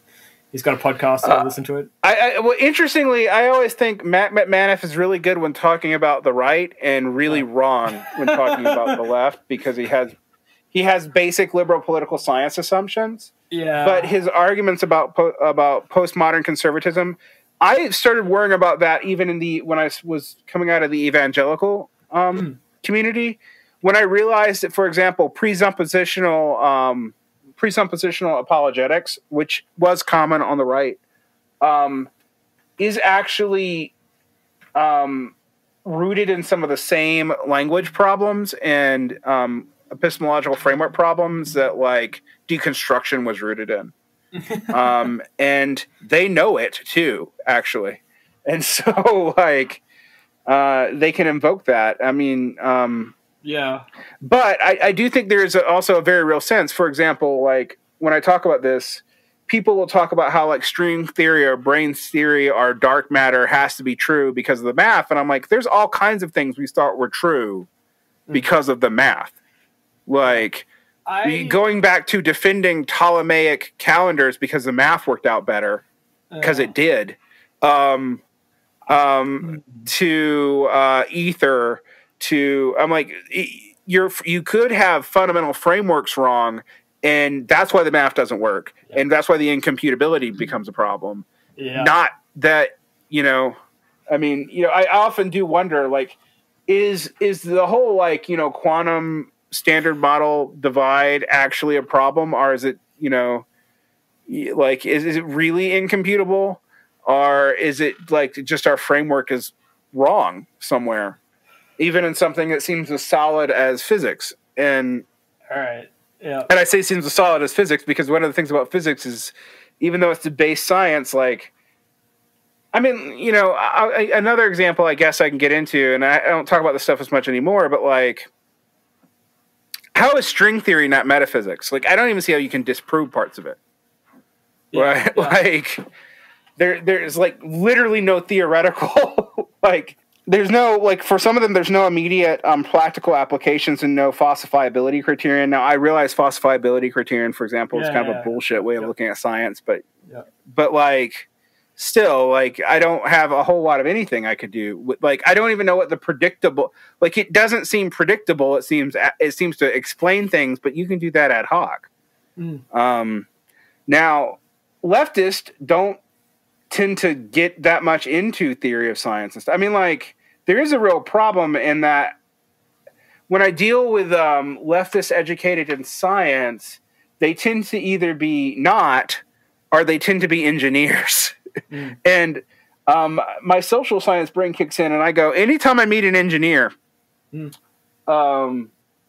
specific, like, they're like the majority of weirdo terrorists and people who believe really strange shit. Jeffery Herf's Reactionary Modernism? No, I haven't. But I will add that to my list of things to read. Yeah. So the reason I bring it up, though, is that I think it's the second final chapter is about Nazi engineers. Oh, interesting. Okay. Yeah. So, reactionary modernism. It might not be published under that in America. Anyway, I'm sure you can. I'll look it up. Anyway, whatever. I'll get it. We don't worry about that. But yeah, so I think I don't say, and I said that not to like crap on engineers. Actually, I think what it is like there's a certain kind of applied model brain. Yeah. That can appeal to all kinds of political ideologies. But then it seems like you don't have a whole lot of people engaged in science until you get to like anthropology, which I'm from. My science education, I'm not an anthropologist. I don't have a degree in anthropology, but I do have a pretty extensive actual education in it because of another degree that I got to become a lawyer, weirdly. But the issue that you have there is like anthropologists, they can't decide if they're even a science. Yep. It was literally debated in the American Anthropological Society to take the word science out of the mission statement, and be like it's radically different depending on what field that you study in. And so, like when you meet leftist anthropologists, they tend to be cultural anthropologists, not forensic or historical anthropologists. Yeah. Right. So interestingly, all anthropologists also there's a tendency to be more likely to be anarchist than Marxist. Yep. Which I couldn't tell you. I don't really have a structural theory as to why that is, but it's I think there's like two Marxist anthropologists of note, and like everybody else is either non-political or they have vague anarchist sympathies. But there isn't a whole lot of studying of like comparative biology and stuff on the left. That seems to scare leftists. Yeah. And I think I'm not quite sure why it scares them so much. So speaking for myself, my like instinctive response is it's like, oh, like what if you are correct? Like what if you can actually justify this horrible shit off biological grounds? Or like what if like the reactionaries or conservatives are right, and like people from different groups like can't work together, or they can't work together as well. It's like statistical, and like we might have to like concede some ground, and that seems like really fucked up. And so that whenever like I thought about it, that like was my instinctual response. Whenever I tried to like reason that out, that was what I got. And then I came across, but like that seems to be like a denial of reality, though. Yeah, I know. So if any of those things are true, yeah. like it's just one of the things I think about it may also help explain the confusion is. So most of the way you can answer this is there's an is-ought distinction, right? Yeah. But there is a way in which Marxist politics in particular, but leftist politics in general, have kind of been in denial about the is-ought distinction anyway. Particularly in the early 20th century Marxism, which was like communism has to happen because it's literally a necessity, because the Hegelian logic means there is no is-ought distinction. It's not whatever is right, but kind of it is within historical periodizations or whatever.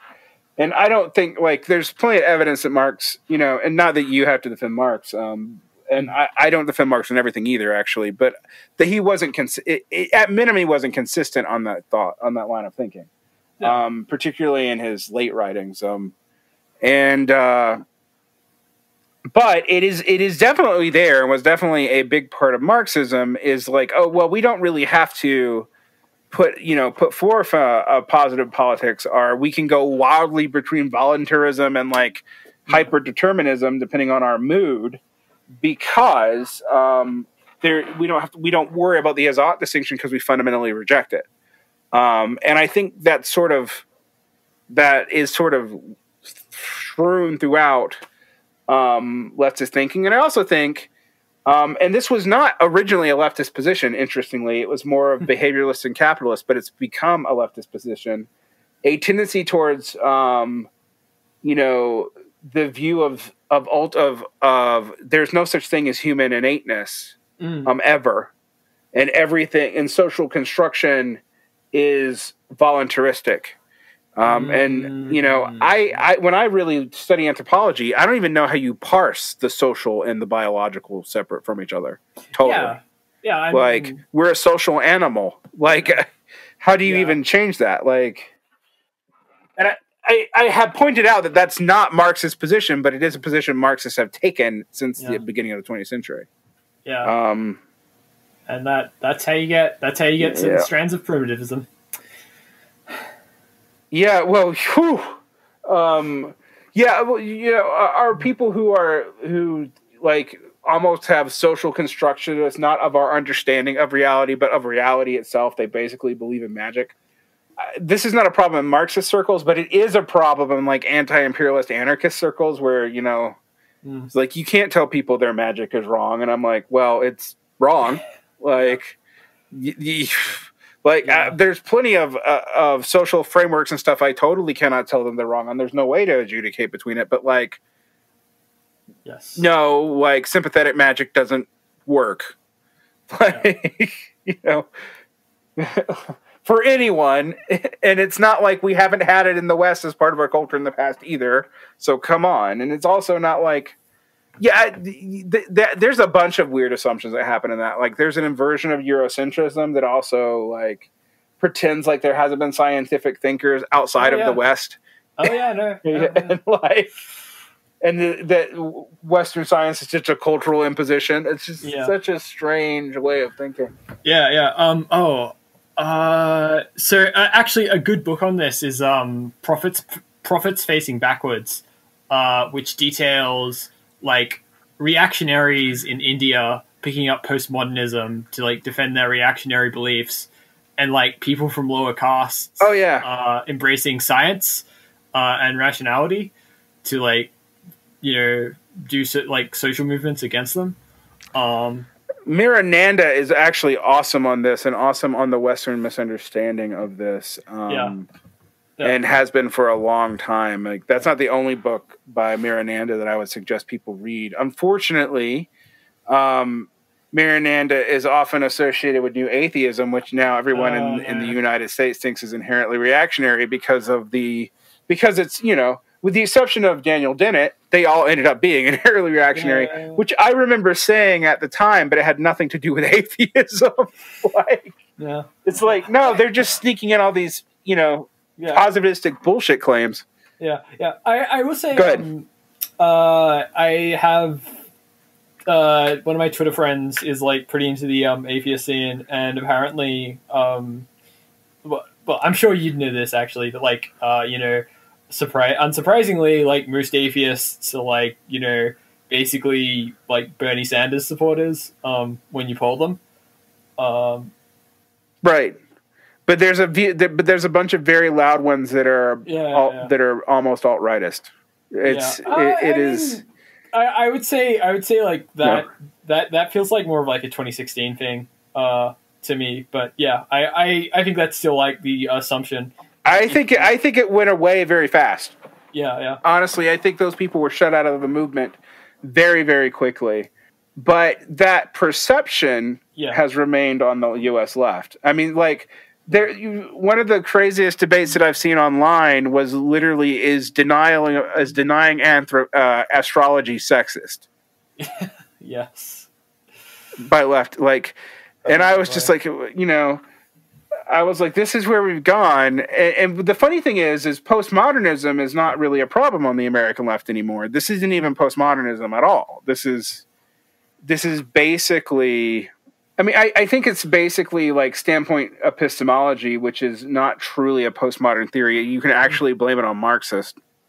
And I know Marxists who hate that, but I pointed it out. Like, it goes back to Lukash's reading of Marx. And like, unfortunately, of a lot of people at Couette and all those things in the United States, link those with postmodernism, but it has led to some very weird, like, your belief structures and irrational things are, like, you need to believe in certain irrational things not to be sexist, racist, etc. Now, I say this as a person who, I am personally non-theistically quasi-religious, and B, I take religious studies and all that stuff very, very seriously in ways that you atheists in general didn't.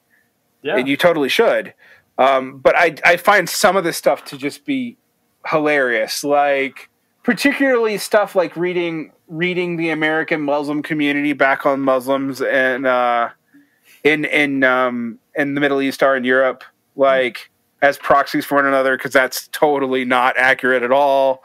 Like, and I can tell you this from personal experience. Yeah. And there's all kinds of reasons for that. And but American leftists don't really, I think they don't want to deal with it at all, because I remember once, for example, I made an argument against race realism that took genetic population drift seriously.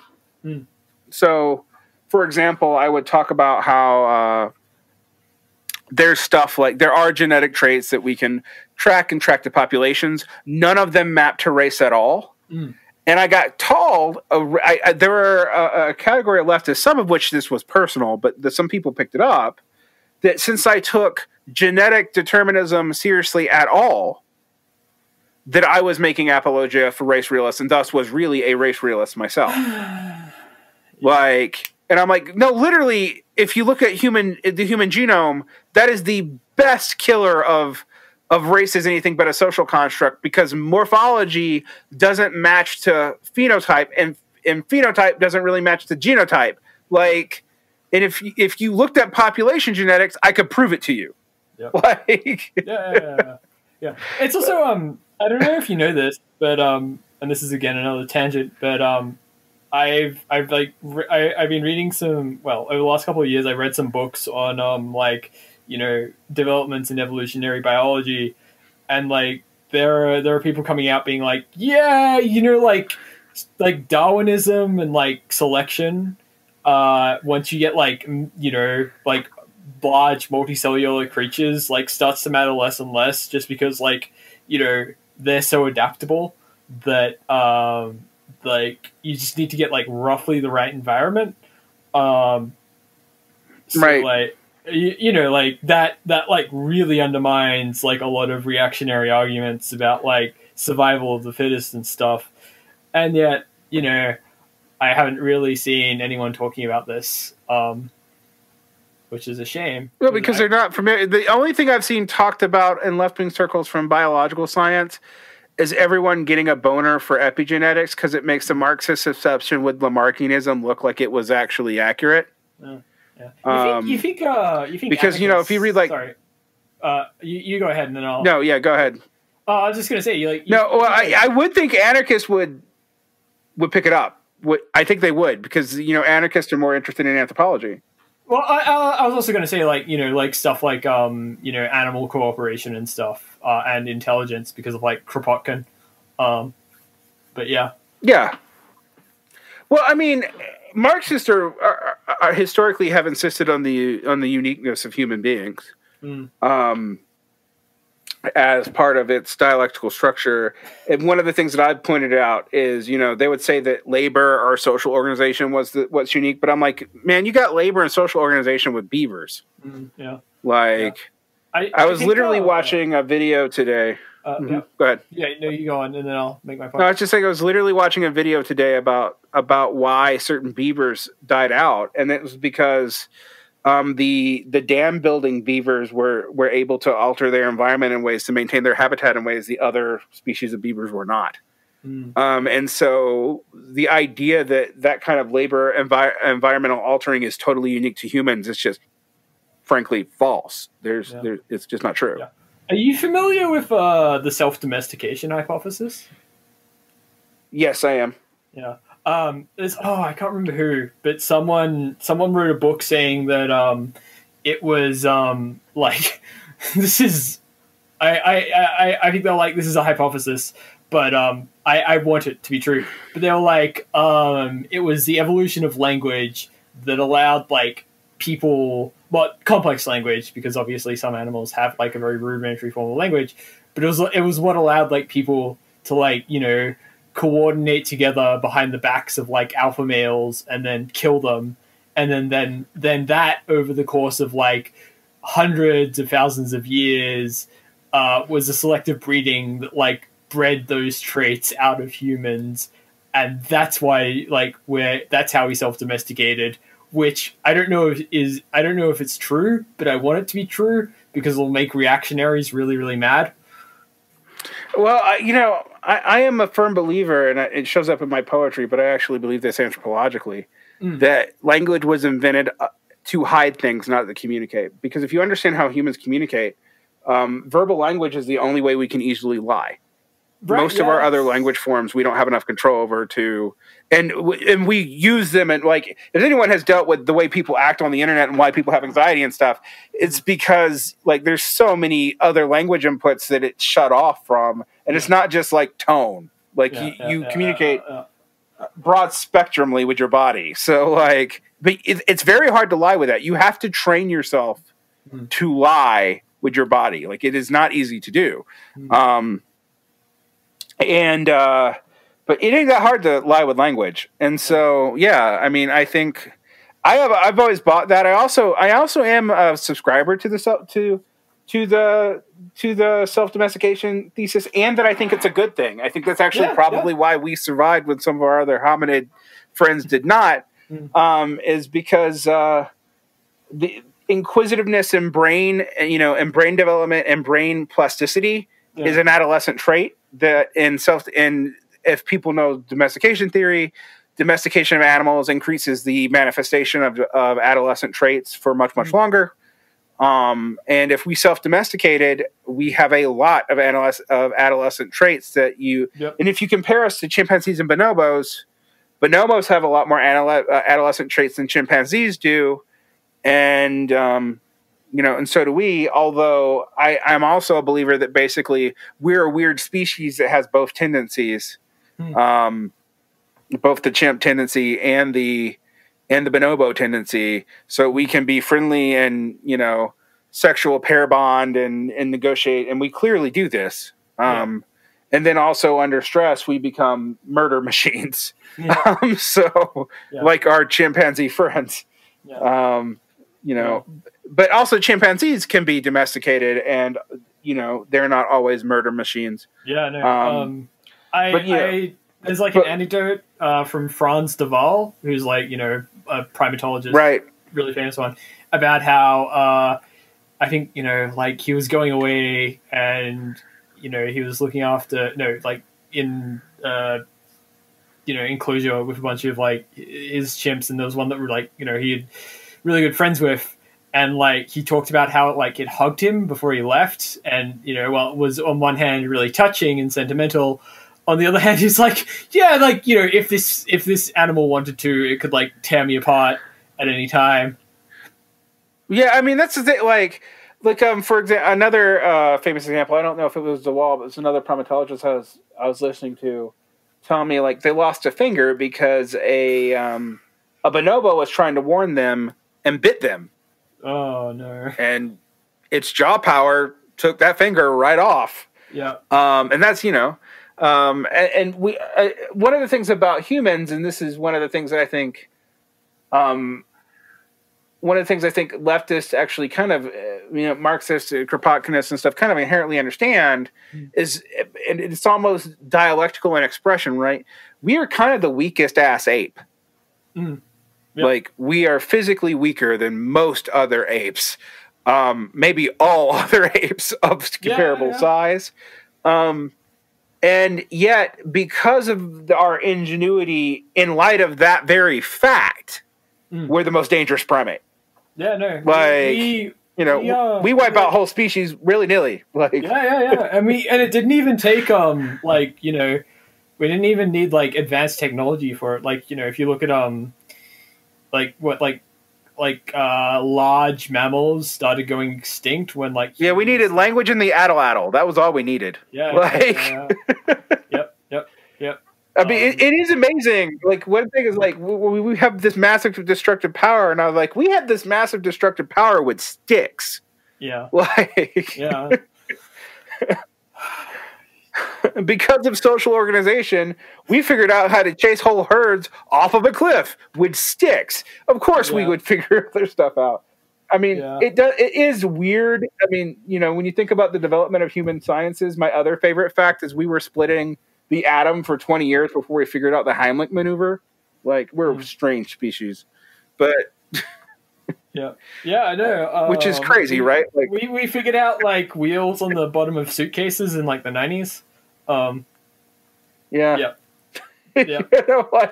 Like we've had wheel technology for I don't know ever, but I mean, human ingenuity. This is one of my arguments when Marxists get very lockstep and like, well, it has to be this way, and this way. And I'm like, no, it doesn't. Have you ever seen how stochastic and weird scientific development is? Because like we can all develop like cathode ray technology at the same time, and yet we won't figure out what to put a wheel on. Like, it's very strange. Yeah. I don't know. I guess this should give you anarchist your father when arguing with Marxist online, and I guess as a good Marxist I shouldn't give you this, but it's if you're trying to be scientifically literate, this is something you have to do. And the one thing I'll say about Marxist discussion of science is they tend to be obsessed with Soviet philosophy of science from like the 20s, and then like now, and they drop everything in between. It's kind of funny. Dodge that Lysenko.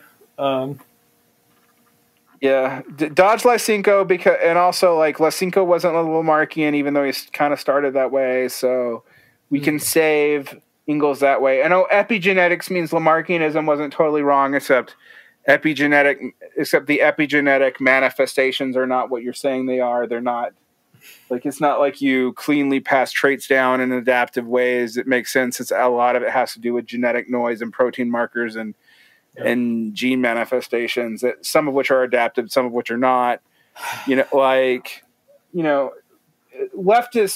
politicized readings of science tend to be shit. Like, it's not. I'm coming down on leftists because that's what I know. Yeah. But reactionary reappropriations of science are often hilariously wrong too. No,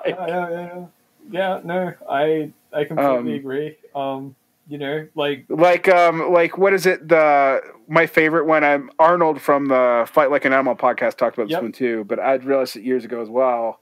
Like the whole like racialist different breeding strategies, and I was like, you realize that. You realize that a difference between 1 and 6 kids is not actually a huge enough breeding strategy difference to actually matter evolutionarily. Yeah. Also, like my mom had like 5 siblings, and she's like incredibly white. So shut the fuck up. Yeah, it's like Mormons tend to have 4 kids or more. Like, it's they're pretty white. So like, this is not a racial breeding strategy. It is a difference actually between income and urban rural tensions. In fact, but it's whatever. Like, I mean, strategy based on like economic prospects, which you claim to know all about. Right. You don't. Interesting. Yeah, and it's also on margin difference. It's not even a reproductive strategy that would have that much evolutionary effect, because wide breeding is like having 150 kids and not raising any of them, and like seahorses. It is not the difference between 1 and 6 or 1 and 8. Yeah. Like, it's just it is a laughably bad argument if you know anything about biology. Yeah. But since most people don't, I mean, another favorite battle, but made by less reactionaries, not racist ones, but is like the market is efficient because it works like Darwinism. And then you have to point out, one, Darwinistic fitness is stochastic. It actually doesn't. It is not teleologically coherent. Like what is fit in one environment can immediately become unfit within a generation. And two, 99.9% of all life is unfit to survive. And so if you're saying that that's how we should run the economy, you're basically saying that like we are willing to accept an economic failure rate of almost 100%. Like, that's funny as an argument for economic efficiency, you idiot. Like, you don't really understand evolution if you're saying, or economics, if you're making those kind of claims. Yeah. So yeah, I mean, the bad stories we tell ourselves to go to sleep. If you want to run the economy like that, you also probably shouldn't like have anyone talking to each other ever, because you want like entirely genetic, not horizontal transfer of information. Right. Yes. Yeah. So you have to stop all collaborationism, because we know where that's going to go. I mean, like, it'll lead to information asymmetry, and then it doesn't work like genes anymore. So and the best way to keep information symmetrical is for no one to have any of it. You're completely you're completely right.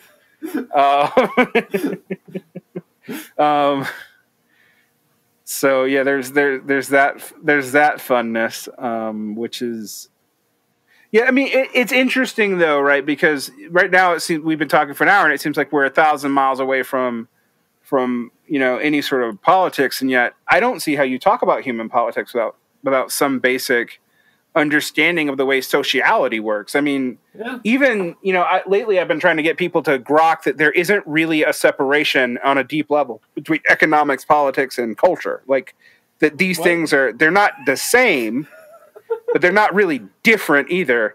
And because they're all tied into biological sociality, and the way we construct that, right? And yet this seems to be very hard for people to understand. We just need to draw, because it messes up their narrative categories. We just need to draw just like cybernetic feedback loops, and then just get a lot of feedback, a lot of circles feeding back onto themselves, and you just get larger and larger circles, and you put text over it, and you just read this. If you don't get it, just go back and read it again, and you just keep on doing that until you get it. Yeah. Well, people don't understand. I have some critiques of cybernetic theory, right? But people don't understand why I consider it so important to a lot of the problems we have, not just in Marxism and socialism, but in general, about weird uses of conceptual drift, understanding systems with individuals without doing this weird thing where you deny any human agency. Yes, we can get into stupid philosophical debates about countercausal free will, but you know what? If everything is that determined, then me not believing in free will is also determined. So shut the fuck up. Also, I realize that you can't shut the fuck up because you're determined to be obnoxious forever. But you apparently don't realize that. But you're determined not. So it doesn't matter. It's literally a non-starter question because we have to change the way we deal with crime because of human agency being determined. And I'm that for that to matter, agency would have to be meaningful. Otherwise, we're just going you can't intervene in a totally caused concept loop. Yep. Like, idiot. Like, if you're right, you're wrong. Yeah.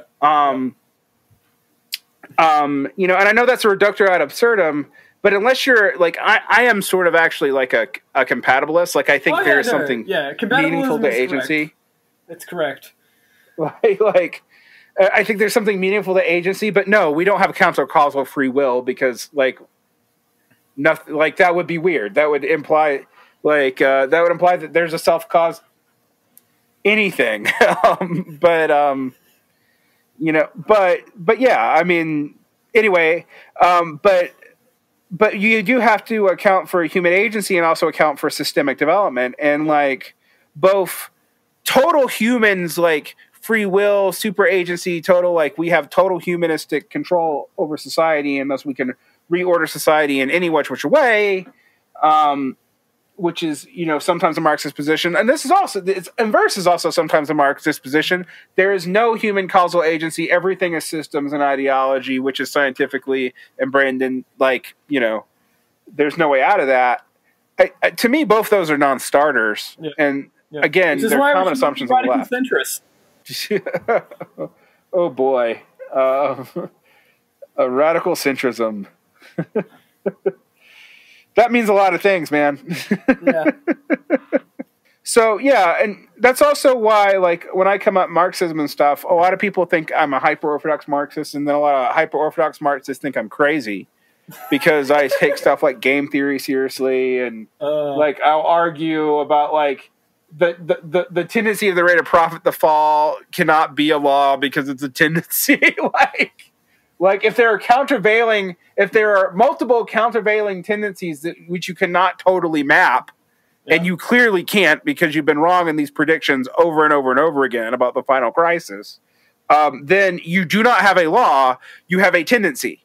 And a tendency has things that stochastic effects and non-stochastic effects, actually, that can offset the tendency. Like, meaning you don't have a hard rule of motion, and also, like, analogies to social science to 19th century physics is probably not the greatest way to think about social science. So, you know, like the laws of motions a la Newton had to be modified to be true, even though they were more or less true. Like, you know, like, come on. It's like true specific resolution. Yeah. And like you talk to Marxists about that. You talk to Marxists about, like, analogical models, and they get really mad. It's just like, I'm like, you know, the base and superstructure is an analogical model. That does not mean that it's just a metaphor you can do anything with, but it's not the same thing as an objective fact. And that's true for any analogical model, including, like, our model of the atom. Like, you know, and trying to get Marxists, because, I don't know, I feel like, you know, a lot of Marxists don't come out of a background of having a lot of understanding of sciences, and then, you know, they come at it from a philosophical position and, like, try to jump into the philosophy of science, like, with no science background or with a very specialized science background. And to be fair, this is a problem with all complex theories, and particularly in our current economic situation.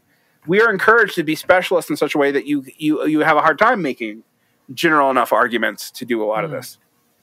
I think the hyper specialization is a lot of what leads a lot of Marxist theory and a lot of leftist theory in general to be, for example, to mistake historiography for history, and typologies for facts and stuff like that. And, you know, that is highly deleterious to thinking. But, you know, if you're not making knowledge claims or whatever, I don't think it affects your politics on a day-to-day basis hardly at all.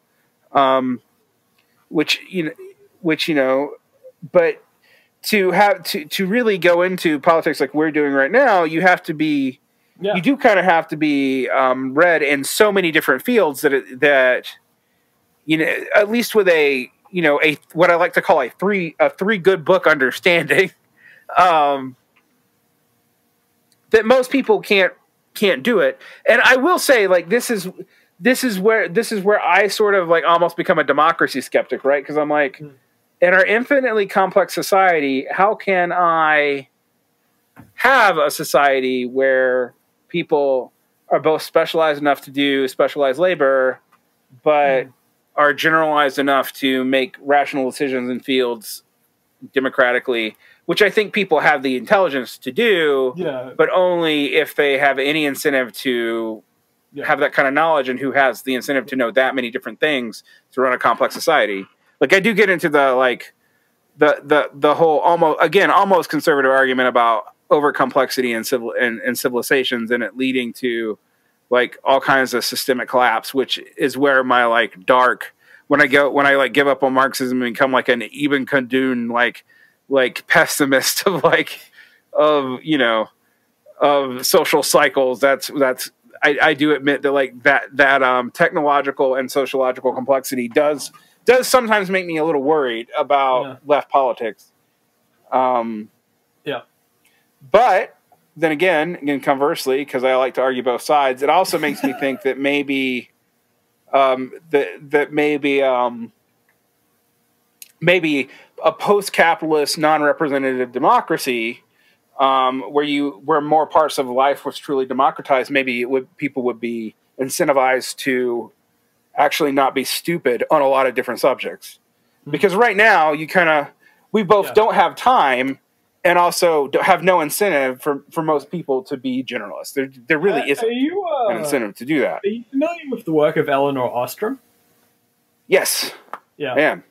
Yeah. I think her arguments around democracy and what it looks like, I think, is like the best argument for democracy I've come across.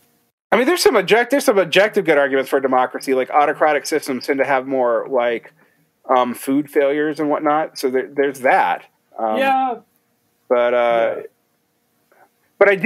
also, I have Ostrom in my head on one end, and then, the rise and fall of complex civilization in the other. Yeah. The Governing the Commons book is a really good book. Yeah, and more leftists should fucking read it. God damn it.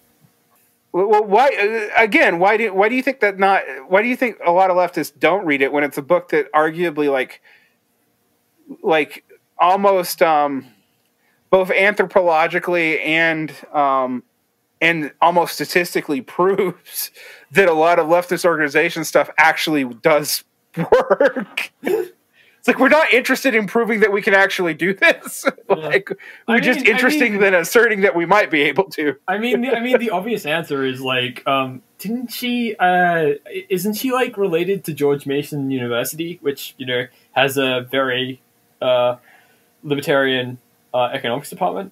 I know that like she is seeing like a lot of libertarians and self-describing neoliberals are like, yes, which I think actually is good.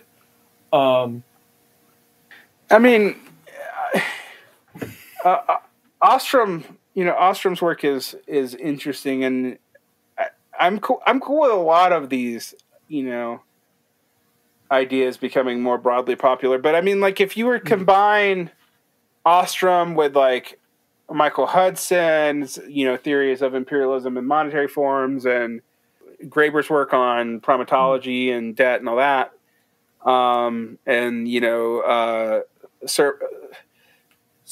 surplus accumulation leading to social hierarchies and offsetting. Like, these things are actually, to me, really, really important, even if you're not an anarchist. Like, you really do need to understand this. And, I don't really... why do we need to have, like, the 50th debate about Althusser? And, and I say this as a person who literally has a side job where I don't talk about the stuff I'm talking about with you, but I talk about the history of Marxism and anarchism and this very, like, let me show you how things have always been fucked up. But then, like, why are we having the same debates? Because, frankly, the rest of the world really has moved on from some of this. And even if we keep the basic frameworks, we need to know how and why the rest of the world moved on. And even if, like, Marx is right about this, well, there's this whole other dimension of human sociality that it would be very good to incorporate some of this knowledge about. Yeah. Instead of, like, still debating like Marxio-Freudianism, like, and I'm not an anti-Freud, I'm not anti-Freudian or anything, but like, come on, we there's a lot more to science than that. Like, we don't have to just be stuck.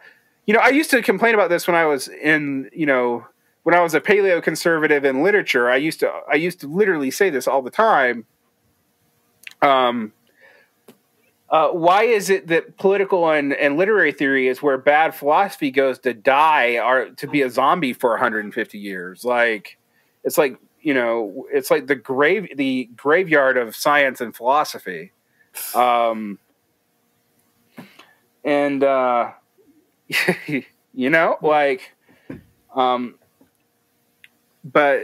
I don't know. I mean, okay. I guess it's a very frustrating point to start to wind up on, but yeah. Yeah. I was getting that. Yeah. Oh man. This is so we started talking about American politics, and we ended talking about how everyone's most politicos are scientifically illiterate in ways that I actually do think matter for their politics. Like, and I think it matters for their political theory too. I mean, one of the things that I do think, for example, like leftists not understanding in-group, out-group distinctions and stress factors and innate incentive differences between regions and all this leads to a moralizing politics, even amongst people who claim they're not doing it, that is utterly unhelpful. I don't think shaming people is going to get rid of systemic racism, for example. Like it might work on individuals if they're liberally inclined, but on a society-wide level, that's not going to get you hardly anywhere. And I think we see plenty of evidence for that right now, actually. Yeah. So I will say this. I think that you're right. I think that everyone listening to this, regardless of their persuasion, should take away that we don't know a lot, and that's pretty scary. But, and this is like one thing that is the optimism that I cling to, no matter how bad things get. I think there's a lot of low-hanging fruit, and I think that it might be hard to harvest it, but I think that we can do a lot more than we think, because we've left a lot of stuff lying on the floor, or sometimes even in our pockets. Yeah, I think when it comes to climate change and all that, we're both in dire straits, and you're completely right. There's also a lot of low hanging fruit. It's kind of amazing to me how we've gotten into both an overcomplication and then an over individualized view of this, where I'm like, well, some of this stuff is actually not that hard. Like one of the things I talk about is you want to get rid of a lot of the problems between city and country. Encourage density in the country.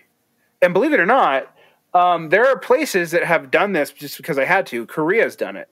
Korea is one of those places you can go to the countryside and you see high rises, right? Yep. And little community, intense small urban communities in a rural environment, because there's not enough land because the North has cut it off and it's a peninsula. And it's a bunch of mountains, and it has to be pretty productive to support its population, even with a bunch of imports. So they structure, they encourage density of housing and of zoning, even in areas that in the United States we wouldn't do it. And reducing the food divisions between the urban and rural, and increasing population density, while also allowing people to have the benefits of access to land that you don't get in the city. And I mean that even just going outside and enjoying nature and whatnot. That's not really that hard to do, and would have a massive effect on our efficiency, on rural-urban tensions, on a lot of this, reducing suburbanization. And suburbanization, I think, is in general just bad. It's the worst compromise between the urban and rural. And it's not even something that I could, the new urbanism, which was possible in the arts, I see that as possible everywhere. But what we saw with the new urbanism is it made cities attractive again, and thus regentrified them and pushed poor people into the suburbs. And also has like increased even more hostility between the rural and urban sector. And like that's not really that hard to fix. It really isn't. Especially because like it's not like a leftist issue. You could probably get like pretty broad support for it, I imagine. Yeah, you could. I mean, and another thing that I think you get part support, like that progressives and communists and whatever could get support for, is also like increased urban food production to end things like just like food deserts. Like where there's just shitty, like you have like 85 7-Elevens and no grocery stores, like in urban environments, and with people who don't have cars, and which is a fair amount of urban poor people, they don't really have, a lot of good food options and like stuff like that. I mean, this is reformist stuff, from the Marxist perspective, but it's actually like social engineering stuff that isn't hard. It is not as hard as people make it out to be. Yeah, and nutrition. I mean, nutrition is a fucking big deal. Like, huge. Like, it's one of those big deaths of despair / nutrition's tied into that so much. Oh god. I mean, one of the things I did point out in COVID, for example, when COVID hit, I was like socialized medicine actually wasn't to tell if you fucked that up or not. There were other tells. I mean, the UK has socialized medicine. It screwed up almost as bad as the United States. And China weirdly doesn't have a socialized medicine section as people think it does, which is also hilarious. Because most people don't know that much about how China's actual internal economy works. Like doctors are poorly paid, and it was actually liberalized in the 80s, like extensively. But they do have a command economy, despite the fact they don't really have a strong social medicine sector, and we're able to handle this a little better after initially really messing up. But so I don't want to. There is a tendency in both the left and liberal circles in America to romanticize the Chinese response, but they did do better than we did. And again, some of this is not super large hanging fruit to socially organize. It really isn't. I mean, like one of as an anarchist, like one of the most inspiring responses to COVID, in my opinion, was the people of Hong Kong, who, obviously, like, they're not ideologically anarchist, but, they were, at the beginning of 2020, they were both, like, fighting China in the streets while responding to COVID pretty effectively, like, without help from the government of the city. And, obviously that's, like... But don't you know that's a CIA plot, Frank? Yes. The CIA was smuggling vaccines. Which is how they dealt with it. I think there's like, there's obviously like, one aspect to that is like, when like a group is threatened, they'll become more internally cooperative. But also, I think like, a city of that density, like pulling that off, even if, they did have motivation to do so, I think is like pretty impressive. Extremely. I mean, I think a lot of this stuff has been, even in the United States, for example, mutual aid groups and stuff, response to COVID early was actually pretty heartening. Like every major city I know got pretty good aid stuff going on, even in, a place as deracinated as the urban core of the U.S. Pretty quickly. Was it the most effective thing ever? No. Does it stop, what like all the shenanigans we're likely to have in the next year or two as these protections roll out and people have up to like a year of back rent to pay, and at most like $600 to $2,000 more dollars to pay with. No, but make things a lot better. I mean, I saw the organization of outdoor homeless encampments that were COVID resistant, and that's been a problem, right? Because the shelters in the United States are COVID breeding grounds. Yep. And so we already had a homeless problem, and now that's because of investment housing and all that. I mean, we have plenty.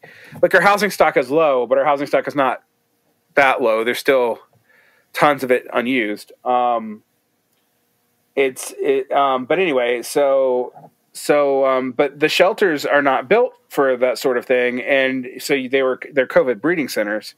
And so we've had very effective outdoor like camps and stuff emerge to deal with it. And I don't want to romanticize any of that, but it has been better, and it slowed the spread down. However, at the same time, we have constant city crackdowns on them in most cities. So something like 90% of our anti-homeless budget in Salt Lake, which used to have a very actually world-renowned homeless program, but that stopped about 7 years ago, under a Democratic administration, I might add. 90% of our homeless budget now goes into policing. God. Basically it's illegal to not have a place. And we shut down a lot of the shelters because they were in downtown, and that was wanted for economic development because of California increasing our housing prices in the entire West. I mean, stuff like that. Fun stuff. So you can, and so that's where we're at. But it gives me hope. It also makes a certain Marxist over-reliance on the state. You know me, I'm not an anarchist, but I'm also not a hyper-statist by any stretch of the imagination. For example, I keep on telling people that socialism and socialization and nationalization aren't the same things, even in Marx. And like Engels, even in his letters to Kautsky when he was endorsing the Herf program, was making a pretty damn big deal about that. So my reasons for pointing that out is that there's a lot of like blind statism even in Marxist circles that I think empirically doesn't make a lot of sense. Like the over focus on centralization for efficiency, for example, it just pretends like we don't know about basic statistical system brittleness from over centralization. Like that we know that that's the more teleological centralized something is, yes, it increases efficiency to a point, and then it becomes brittle, and you have all kinds of systemic breakdown. And you can mathematically work that out. I think my favorite point on this is there's a essay from David Graeber, I think in 2002, where he's until the First World War, it was actually anarchists who were the radical, the radicals who wanted to overthrow the state, and Marxists were more reformist and doing party stuff. And then World War I came around, and everyone was World War I and the Russian Revolution, and everyone was oh shit, suddenly, we need to figure out the centralization stuff because clearly it's a matter of existential survival. Right. Yeah. Oh yeah. I mean, and for both parties, it's something, I think, one of the things people will get if they listen to a lot of me is me telling everybody they need to read more on everything ever. And, I think in some ways that's always true. Yes, you need to read 8 more books on 9 different things, some of which are only vaguely related to each other. Like, here's this thing on Aquinas and Christian history, and here's this thing on bound choice theory, and here's this thing on math. And by the way, to say anything meaningful about the history of economics, you need to know all of this, and also how language was used in ancient Mesopotamian trading systems with paper money. Bye. And I guess that's super frustrating because it makes understanding political history rather daunting. But in a very real sense, though, people do need to get out of their conceptual bubbles. And I don't mean like in the generic, oh, I should read liberals and I should read conservatives. No, you should also read stuff completely outside of your field. And I realize there is a time cost to that, and opportunity cost is real. So you have to be selective and try to pick the best things to read or listen to or watch, however you take in information. I'm not, I think books are better than most things, but I'm not totally, totally against that, in every sense of the word. But yeah, in general, that people need to engage with this, at least engage with it more, even if it's finding stupid YouTube videos right before the corporations make that too hard to do on these topics. Get a VPN and get on some network that you're not supposed to get on in the United States, and get that done.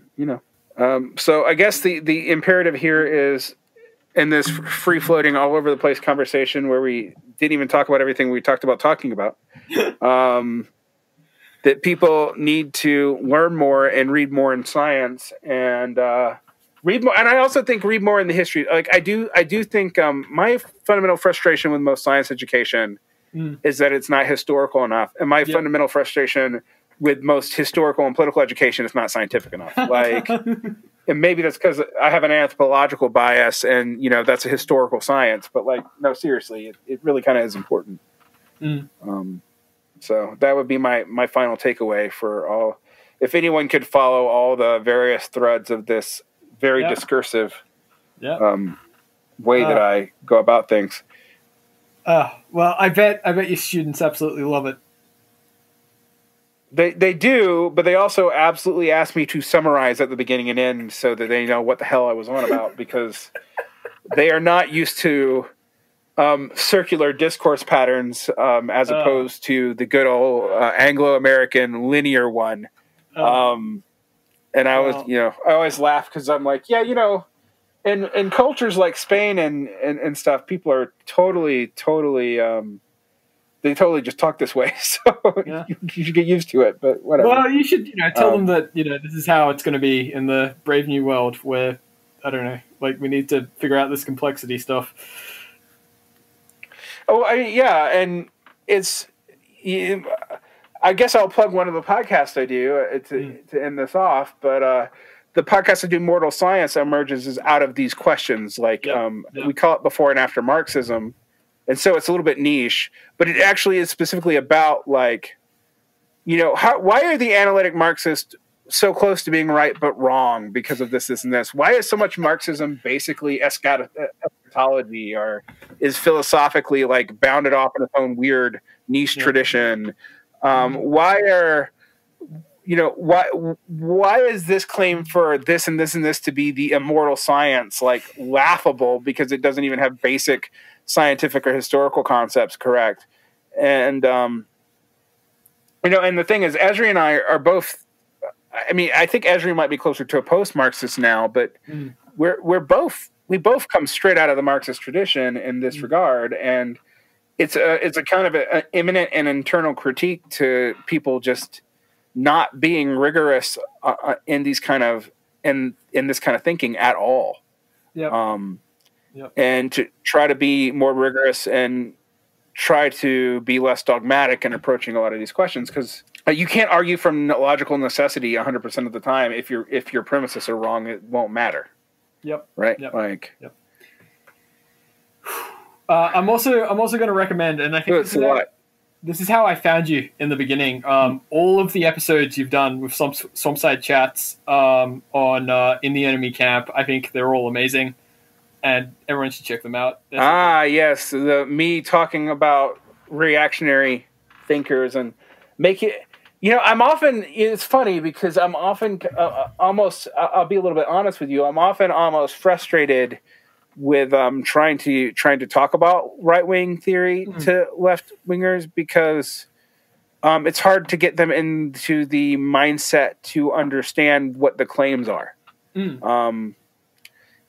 I think Swampside Chats is a good way to do that. But I've heard other attempts to engage, like with enemy camp thinking. And a lot of times people come in with such radically different presumptions to the text that they actually don't really understand the claims of the text. And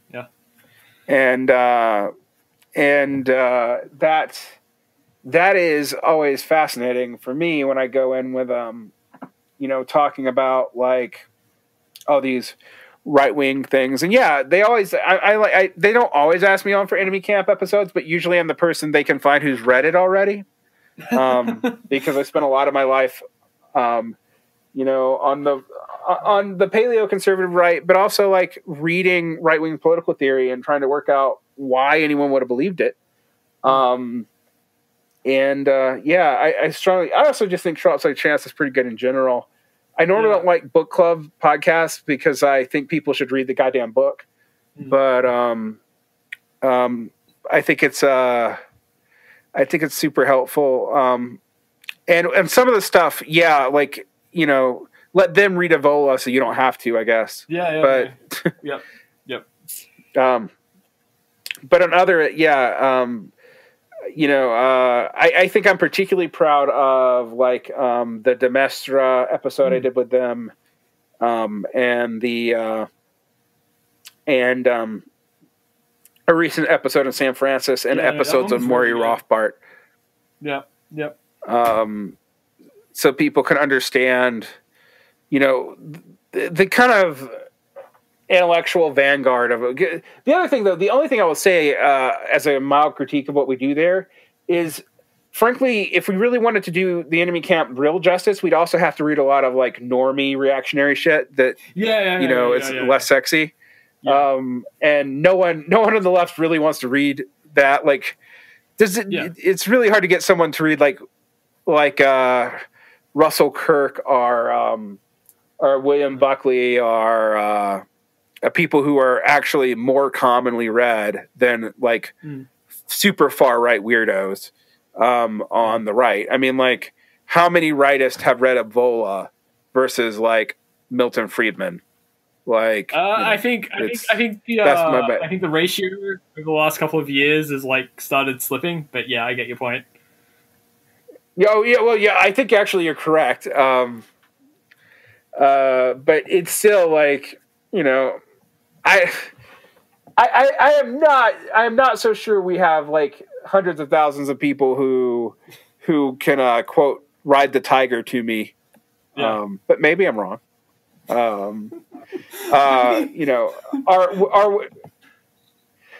when I explain that Ernst Jünger hated fascists, even though he was reactionary, and so did Spengler. Or when I try to get someone to understand that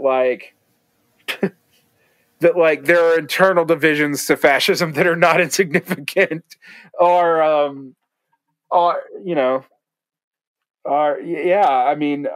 that hey, some of these conservative and right wing thinkers hate each other as much as leftists hate each other. And you should understand that.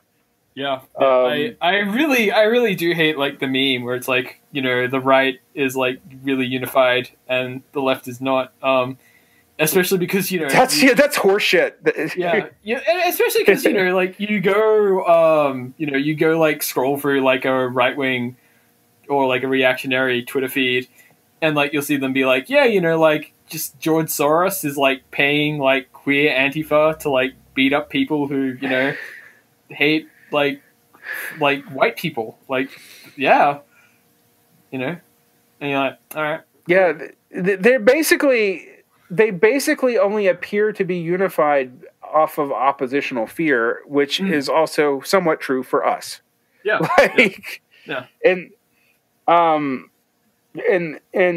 mean, you could tell neither engaging in the intellectual traditions nor, I don't necessarily want people to go out and subject themselves to Parler to understand the alt-right. But, and QAnon and all that. But I have told people, for example, that like, hey, you know, almost as many Q people got won primaries and a couple got seats as DSAers. So if you think they're marginal, they're bigger than you. And what, you know, so yeah. Right. Anyway, I think that's a good place to. I don't envy you having to edit this. Oh, Yeah. It's going to be so much fun. I'm going to get to listen to you a lot, so it's going to be great. Hey, I decided to include some poetry by Derick at the end of this. Hope you enjoy. Our first poem for this evening will be Interrogative. Interrogative. Do you dream of vultures, picking at the roadside deer, stripping it down to the framing and interlace like a negligee in autumn? Do you take the bullet train to the edge of the world, watch oceans fall into the abyss of stars, despite the impossible cosmology? Do you know the continental drift, pulling the plates apart from their marriage, a slow spat between ashen, rocky lovers until they crash into a new partner?